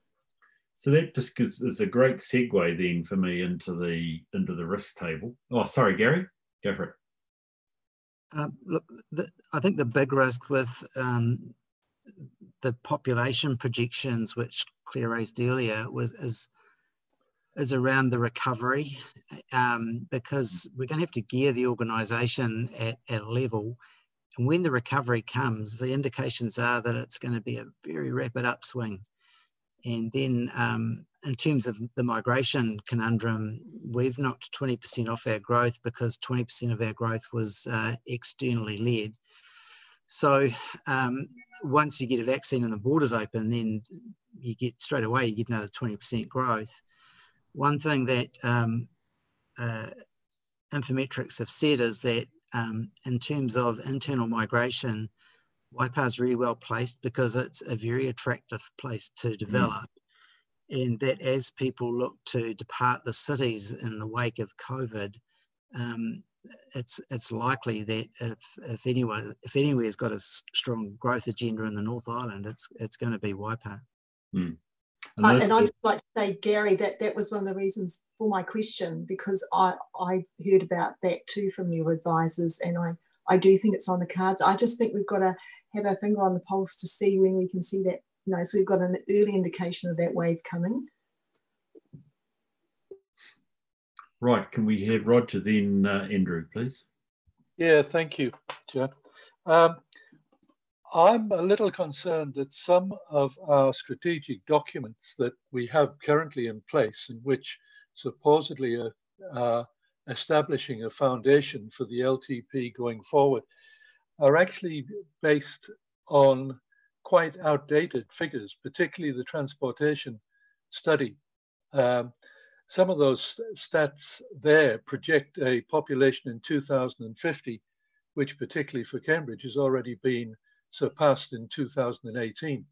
So that's an indication that, perhaps those strategic documents need to be reviewed prior to us looking at the activity plans for the LTP going forward. Now, I know that that's a big ask, but there seems to be little point in having a strategic document that is not reflecting current projections and current needs and population trends. Through the chair, if I can respond to that. Through the elected member induction, we identified and detailed for you the strategy work program, which includes a review of the strategies that we have in place. So there are a number that were developed in 2009, 2010 that haven't been subsequently reviewed. So we do have a program in place to review those. In fact, we've commenced the review of the environment strategy. We have on our radar to the commencement of the economic development strategy has also begun, and we have on our radar to review the transport strategy that you refer to, Councillor Gordon, and also looking at developing a community strategy. With regard to the activity management plans, they are far progressed.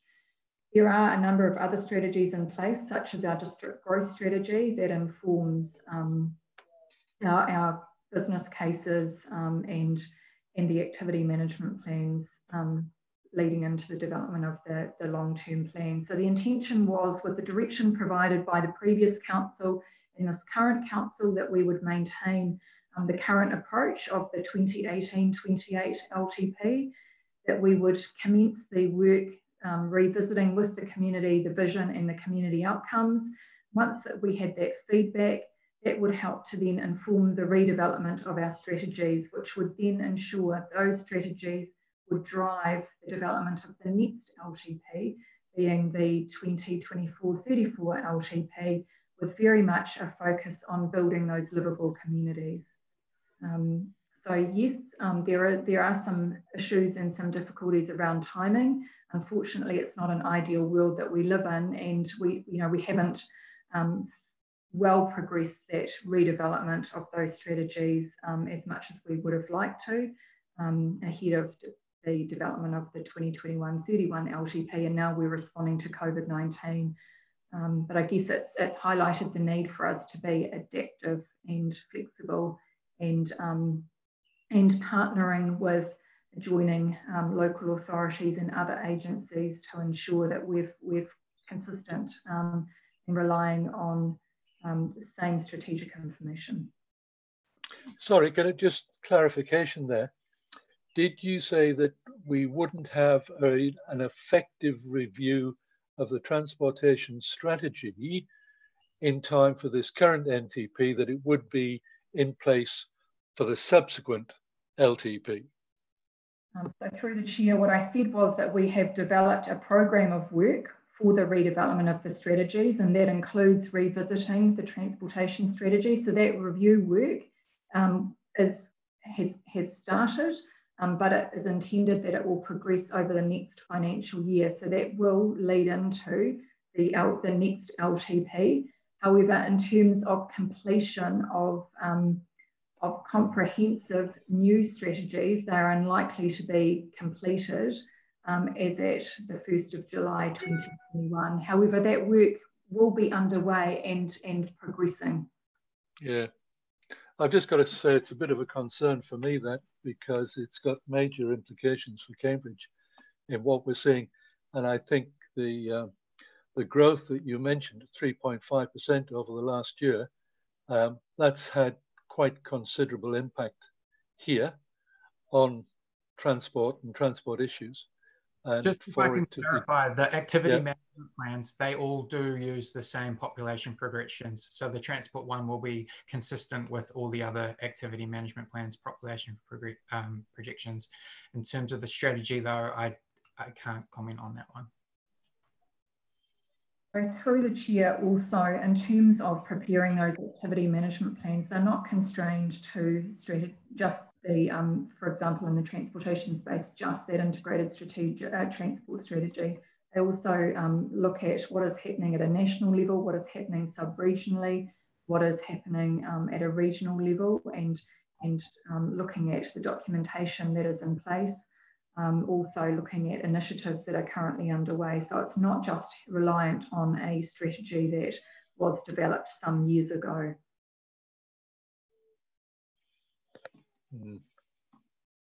I continue to register my concern on that. Thank you. It's always a rabbit race to try and line everything up, Roger, but your point's well made. Andrew, I think you're next. Thanks, Bruce. Yeah, just we came on that last piece. Roger, you know, you're right to be concerned. We all are, but we also have to be practical. And as Kirsty said, definitely have to be adaptive when we're looking at this next LTP. I just wanted to make a comment on growth, in particular as it relates to construction. I think the experience after the GFC was that construction continued to be outwardly healthy for 6 months or so while the projects in hand were completed. It wasn't until that period. So we are going to have, I would suggest, quite solid growth in the next 6 months in terms of households in particular. It's really consents that we need to be looking at as soon as we're getting data coming through to see what's going to happen for the first quarter, first half of next year in terms of, you know, where our construction industry is going to be going. So just through the chair, so Wayne Allen's group is monitoring those consent applications coming into the organisation, resource consents and building consents. They are reported to the council through the Strategic Planning and Policy Committee on a quarterly basis through that district growth report. My understanding is that those are also, so that we are looking at what information can be sourced to be able to share at an organisation level and also with elected members in direct response to COVID-19. Yeah. Thank you. Thanks for. Right, is there any other questions from folk? As always, I'm going to have my little questions now, but I just wonder if there's anything else people want to raise before I do. Okay, and thank you, Kirsty, for actually pointing out to me properly about the paper. So let me just try and keep on track here. So just going back to your lead paper, Haven, just a couple of things. One, and I'm trying to relate that to the commentary you provided on where the travel of the risks are in terms of it.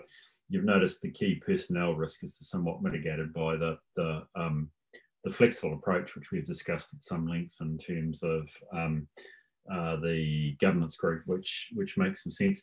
So if I go to section 4, the other ones that you've got there are overestimation of the level of work that can be achieved. That's actually probably a classic thing. We all overestimate what we get done in a set amount of time. And in effect, the fact that you've got a project going is reasonably good, and that's fine. But it's obviously one that you are going to need to watch, just as obviously the other ones about key staff. Can I just raise one question then, which is related to the risk tables and the old paper, is even though 2 of them become, I think, high, you still have a residual risk of very high in that grouping called business cases. And this is something that we've had a discussion on before, I think probably, hello, not surprisingly, at the March meeting. How's that topic of business cases moved on? So the business cases. Sorry, Hayden, jump in there. I mean, as a risk. I mean, it's been highlighted on the risk schedule as a risk. Yep. And I'm rolling there that there are 3 risks associated with business cases. So I guess I'm asking it at that high level, how have we gone on the business cases? Because it's really important for what gets bid for and gets put into the LTP. So yeah, they're currently a high risk business cases in terms of the timing. And I guess we're going to look at the business cases when we prioritize projects after the external strategic priorities are set. And I believe we still have enough time in the scheme of things to get everything pulled together into a draft annual plan in sort of September, October, and the business cases are well progressed at the moment to inform that draft, pulling together that draft annual plan. So I don't think that the risk rating or level is a concern in terms of getting higher, and we're working with all the people that are finalising their business cases at the moment, and then we're putting the ones that have been finalised into the financial systems, and yeah, there's been good progress made with those business cases. We do just have a few to follow up in some of the different activity areas that have had to turn their attention back to responding to the pandemic, but I think we're good in terms of meeting the time frame of pulling together the draft annual plan. Brilliant. Thank you for that. That's important. Yeah, if I can just add to that we do have a cross-organisational workshop of managers to do a first review of the draft business cases, not to look at, I guess, the content in detail, but rather to look at what was happening across the whole of the business, what were the key issues, linkages, alignment, timing and funding issues. In addition, there has also been a review of those business cases with a growth impact. So Richard Bax, our consultant development engineer, has also undertaken a comprehensive review of those business cases with a growth component. And in addition, there has been review work undertaken by finance staff. So it is intended that there will be further review work undertaken, but it has been stepped to this point. Thanks for that, Kirsty. Are there any other questions or comments people would like to make? Right, thank you. Can I move then to the recommendation? Again, it's a bit like the previous one. It seems a very underwhelming resolution for what has been a very fulsome report. Haven, thank you very much, and Kirsty, but is giving us a sense of how you've had to flex and stress, but deal with the stresses of doing an LTP while we're still clearly totally tied down by an annual plan. Would somebody like to move this motion, please, that the report be received? Thank you, Andrew. Do I have a seconder? Thank you, Jim. I think you didn't have you got your mute on, but I took the hand as a signal that you're going to do it, buddy. That's great. Yeah, I can raise my hand quicker than I can find the mute button. Go on with the business is what you're saying, Bruce. Can I don't think we need to see if there's any discussion on the motion. Can I ask, please, all those in favour, please say aye. Aye. Those against? Carried. Thank you very much. That's great. So now we're into our next item, and it's, I suspect Sarah and then Leon. So this is the audit proposal. You recall that last meeting, the 9th of March, we had a range of documents from Leon, which essentially set up the audit amongst other things. But in essence, we were signing a contract without knowing what the cost was. That's a bit crude, but it's still not inaccurate. And Leon, with the support of the Auditor General, has been able to come back to us with a fee. So, Sarah, you probably need to lead off the batting, but Leon, obviously, welcome your comments on your letter. Thank you. Okay, so obviously the report is around presenting the letter given from the Auditor General responding to COVID-19 and the audit fees, and then the draft audit proposal letter. And so the Auditor General letter outlined the review work that was being done on local government auditing, and that was around the perceived increased requirements on auditors, changes in growth within organisations, changes what need to be audited, as well as the competitive market for audit staff. So that was leading a perceived under recovery of audit fees. However, due to the impacts of COVID-19, the Auditor General has decided to hold our fees at a 1.5% increase. So they've also advised that any costs for additional work that may need to be done due to the impacts of COVID-19 will need to be recovered by the auditors, which will be in addition to the 1.5% and will be discussed with us in due course. So then after that letter was received from the Auditor General, we received the letter from Leon from Audit New Zealand outlining the audit proposal letter. This gave the fee for the year ended 31st of June 2020, which was in line with the Auditor General letter of 1.5% increase. So, but then didn't outline the years 2021 and 2022, and that was outlined in the letter as well. So we were happy with the budgeted audit hours. They're expected to increase from 8:15 to 9:57. Yeah, so I don't know if Leon has anything to add to that. Smiling, so you must have something to add, so go for it, Leon. Thank you, Sarah. Thank you, Mr. Chair. Good afternoon, Your Worship, and all councillors. And management and staff. So Kat and I really appreciate that we could attend this meeting. There were some really excellent discussions and very good work by management. I must commend you on that. Some of the things that as your external auditor liked to hear was, of course, the conservative and prudent approach. That's music to an external auditor's ears. The realistic budget setting, reevaluations, and especially the improvement of asset data. We recognize the stress levels of all of you, councillors, management, staff, to deliver essential services to residents. And I'm therefore really glad that John decided to cap the fees for this year. And we don't have to add another level of stress of discussing an increase in fees. So that discussion we'll have next year, hopefully, when things are a bit more normal. Sarah touched on some of the areas that are the reasons for the increase in fees across all local authorities. And for me, the ones that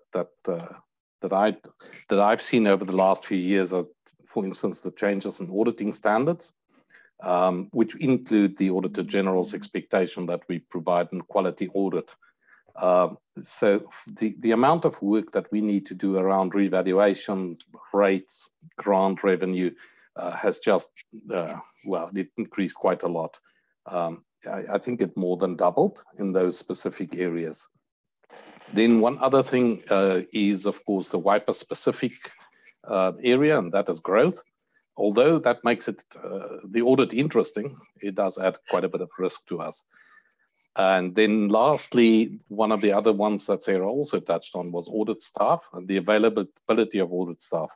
I mentioned to Bruce yesterday, day before, that my own daughter refused to work for us because she says she gets paid just enough or the same as my audit staff with much less risk. So we have less and less people coming into the auditing profession, making it a bit tougher to have staff available. I'm happy to take questions now, but I want to touch on the impact on this year's audit just at some stage, Mr. Chair, if you don't mind. Okay, well, let's treat it as a separate item. So let's talk about the current year's audit separately. Let's just try and deal with the fee issue right at the moment. This is good territory to get into. Most councils do. Does anybody want to, or will I do it? Go for it, Claire. Thanks, Bruce, and hello, Leon. It's good to see you, and Kat as well. Well, there were two big questions from the audit arrangements letter. One was that there's a big increase in the hours of non-CA qualified staff, and I just wanted to get an understanding of is that still going to maintain the quality that you're going to be needing to get the audit done? And the second was around this question of extra hours that are going to arise because of the COVID-19 situation. Like, do you know what kind of things might we be needing extra audit oversight, in that arena? Yeah, thank you, Councillor. So, yeah, I'm still comfortable that we'll be able to complete quite a good quality or an excellent quality audit. Even though we changed the staff mix, we just realized that there are some areas that we can use more junior staff, and they're obviously a bit more cheaper than more senior staff. So for me, it was, I'm still new to WIPA, but working through that last year, that's where I got to. As far as the impact of COVID-19 is concerned on the audit, we've been auditing from our little bubbles ever since we went into the lockdown. The Hamilton and Tauranga offices actually went in 1 week earlier because some of our staff were exposed to someone who may have been possibly exposed to someone who may have been, so we take it rather seriously and we are very careful. And so we went into lockdown earlier and we had to work through areas that we can actually audit.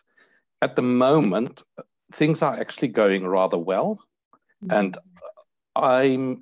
as long as I think for me, the main thing is, this is something I wanted to bring up a bit later, but for me, the main thing this year will be communication between your staff and management and our staff and myself and Kat.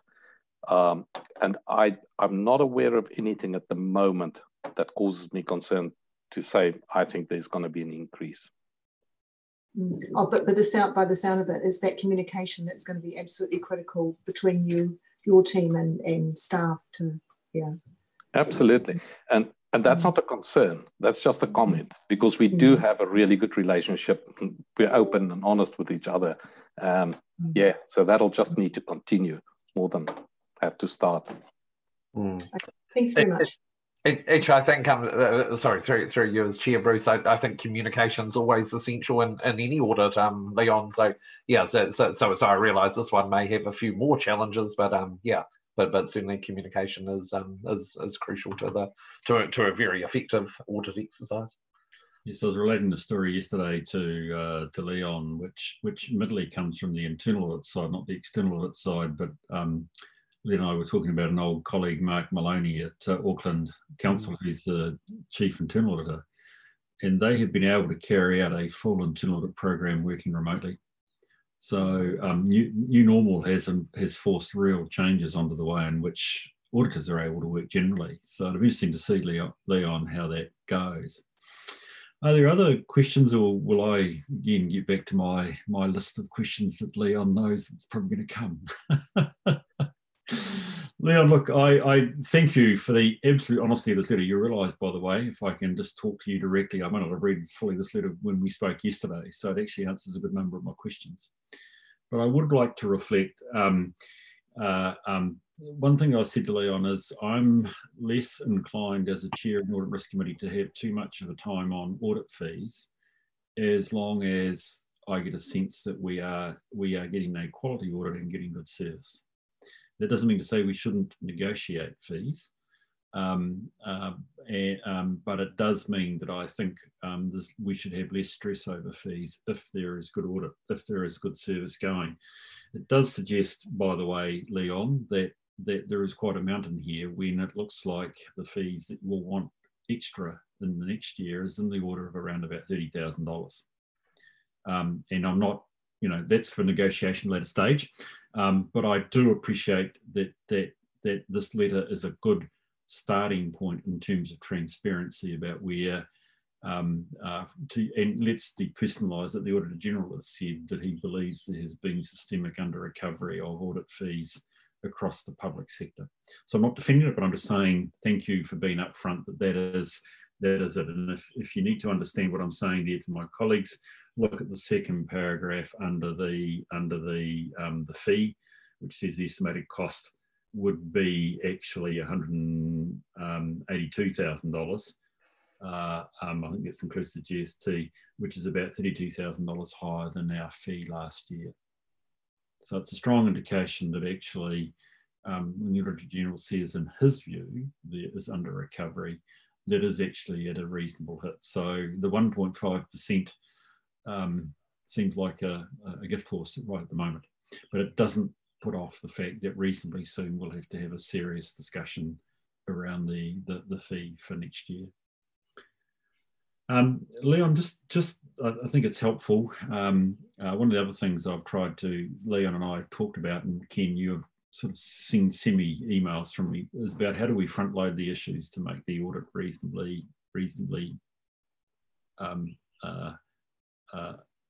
capable of being done in the time and in the stress.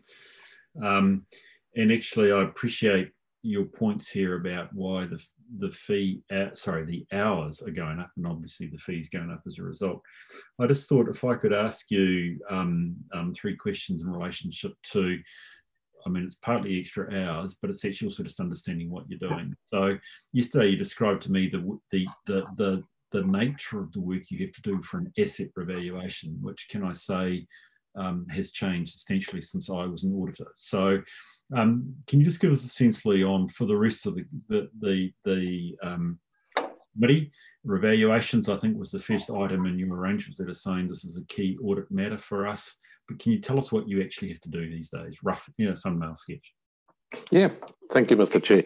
Yeah, it's something we don't always put in words, but it's interesting. About 10 years ago, when I was still auditing the Wairarapa councils, we'll get a revaluation from a valuer, say thank you, put it on file, and that's it. These days, you have to interrogate all his assumptions, look at his expertise and technical expertise, look at how assets are made up, the components, look at the component prices, look at the indices, and see if his assumptions are actually reasonable. So the amount of work, as I said earlier, really increased a lot by probably, well, it at least doubled, if not more. And I don't think we ever kept up with it. So that's the example around revaluations. Yeah. So in effect, the nature of the work that you're doing and relying on other experts is one where you actually have been asked by auditing standards to dig and kick the tyres a lot more. I'm mixing my metaphors there. You've got to kick the tyres a lot more of rather than you have in the past. Oh, definitely. Yeah. And it's in all areas the same.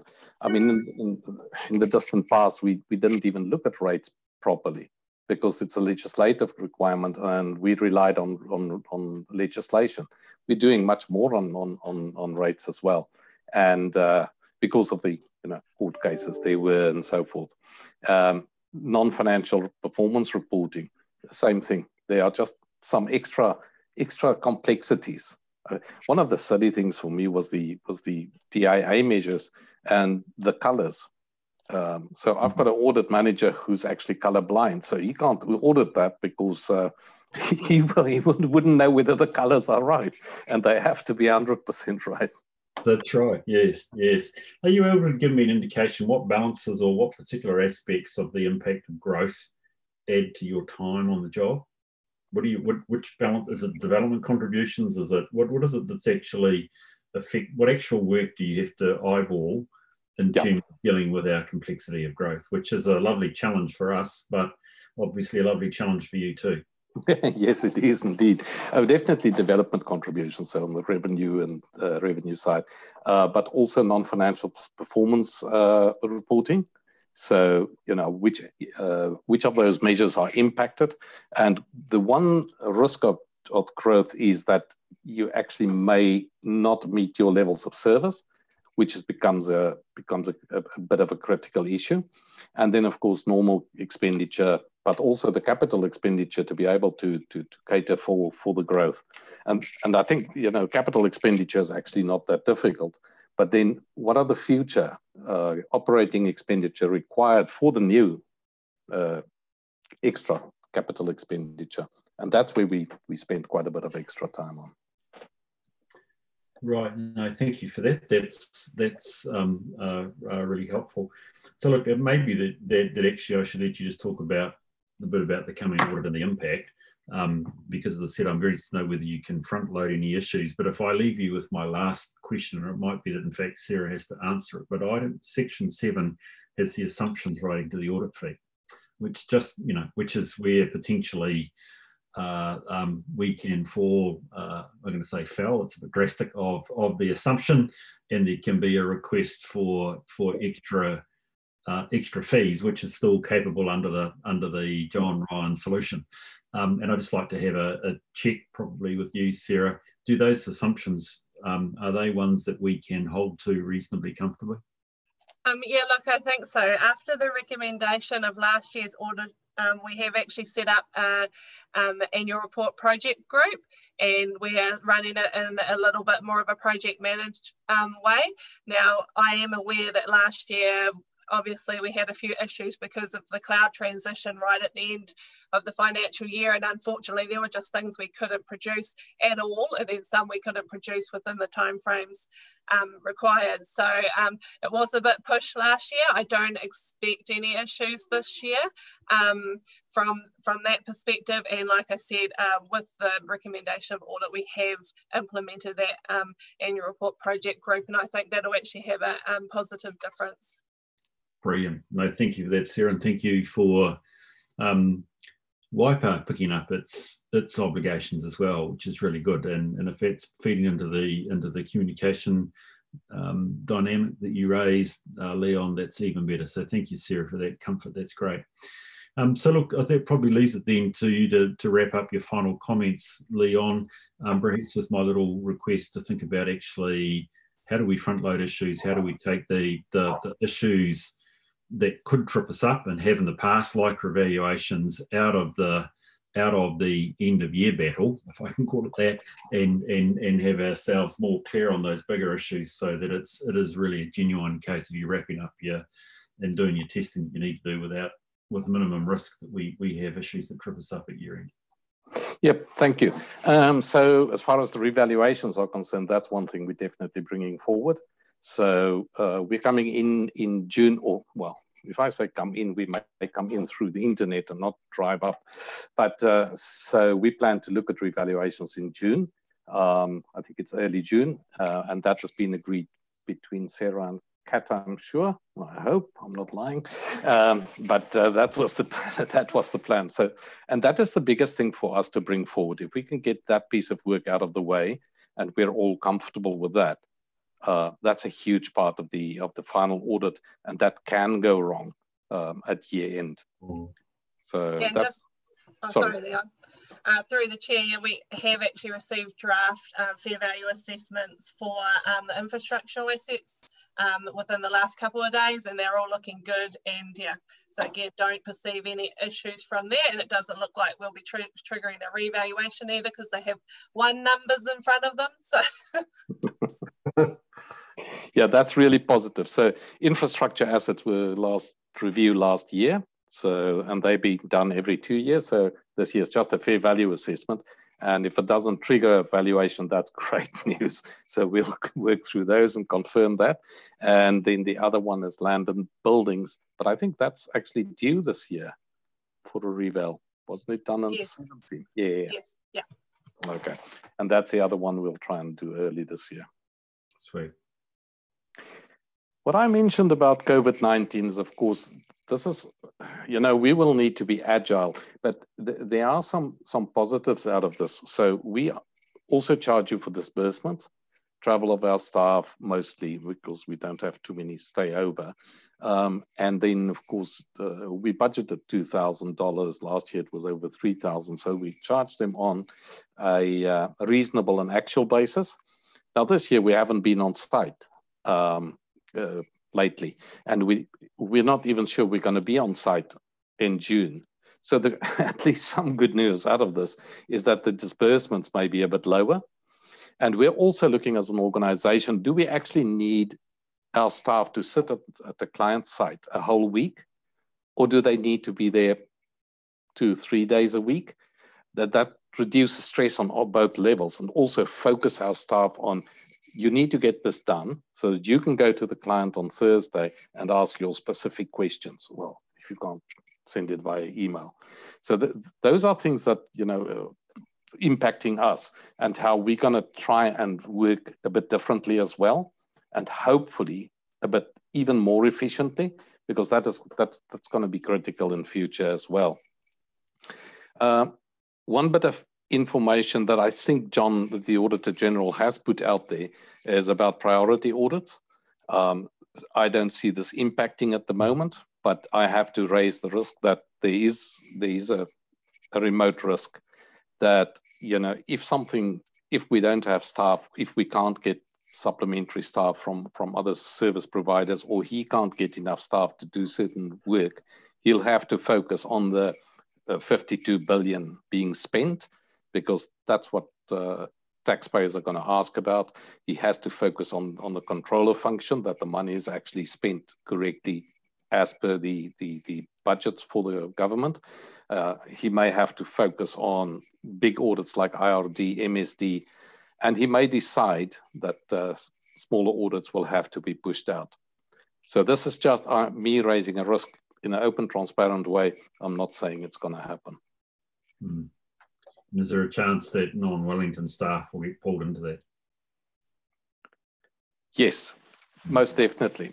We are looking at a more national resourcing framework, because there are just not enough staff in Wellington.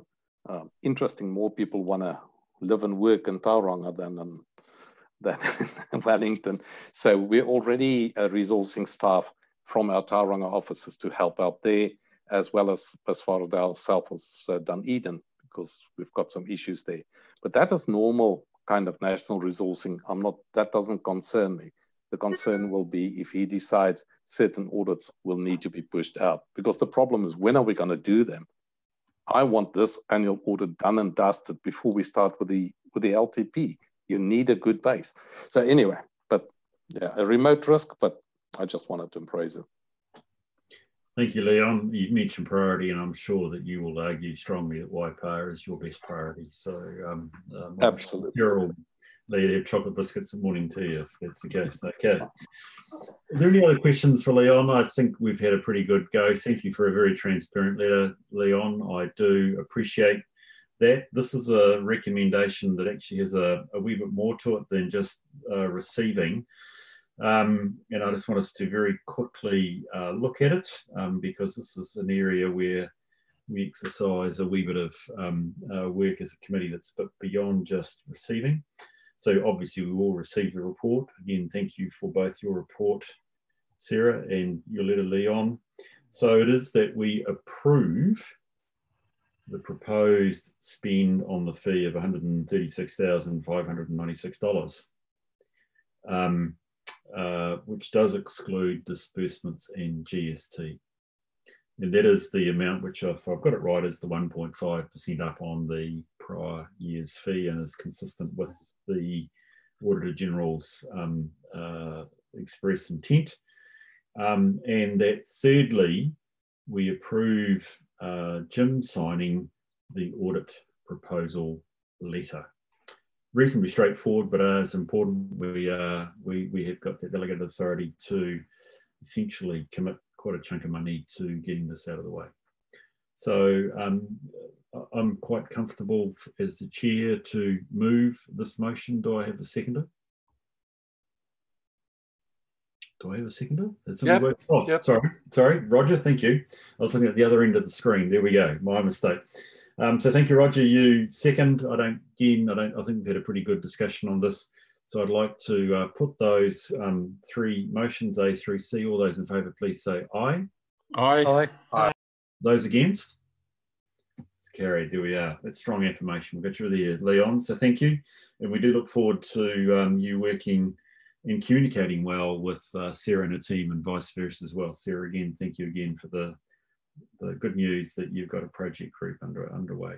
We need to move reasonably fast on to the rest of the agenda. I'd like to suggest that if we move this motion, move in public excluded, that somebody could do a bit of work just to make certain that we are all uncoupled and go into PX. I'd like to suggest that we take a 5-minute break, if that's okay with everybody. So look, I'd like to move again from the chair that for the reasons that are stated in the recommendation, that the 2 items we have under public excluded be taken indeed in public excluded. And just for clarity, Leon and Kat, you're welcome from my perspective to remain for the meeting for that session. So essentially public excluded. Could I have a seconder for that, my recommendation, please? I'm happy to. All those in favour, please say aye. Aye. Those against? It's carried. It's 15:15 according to me. Can we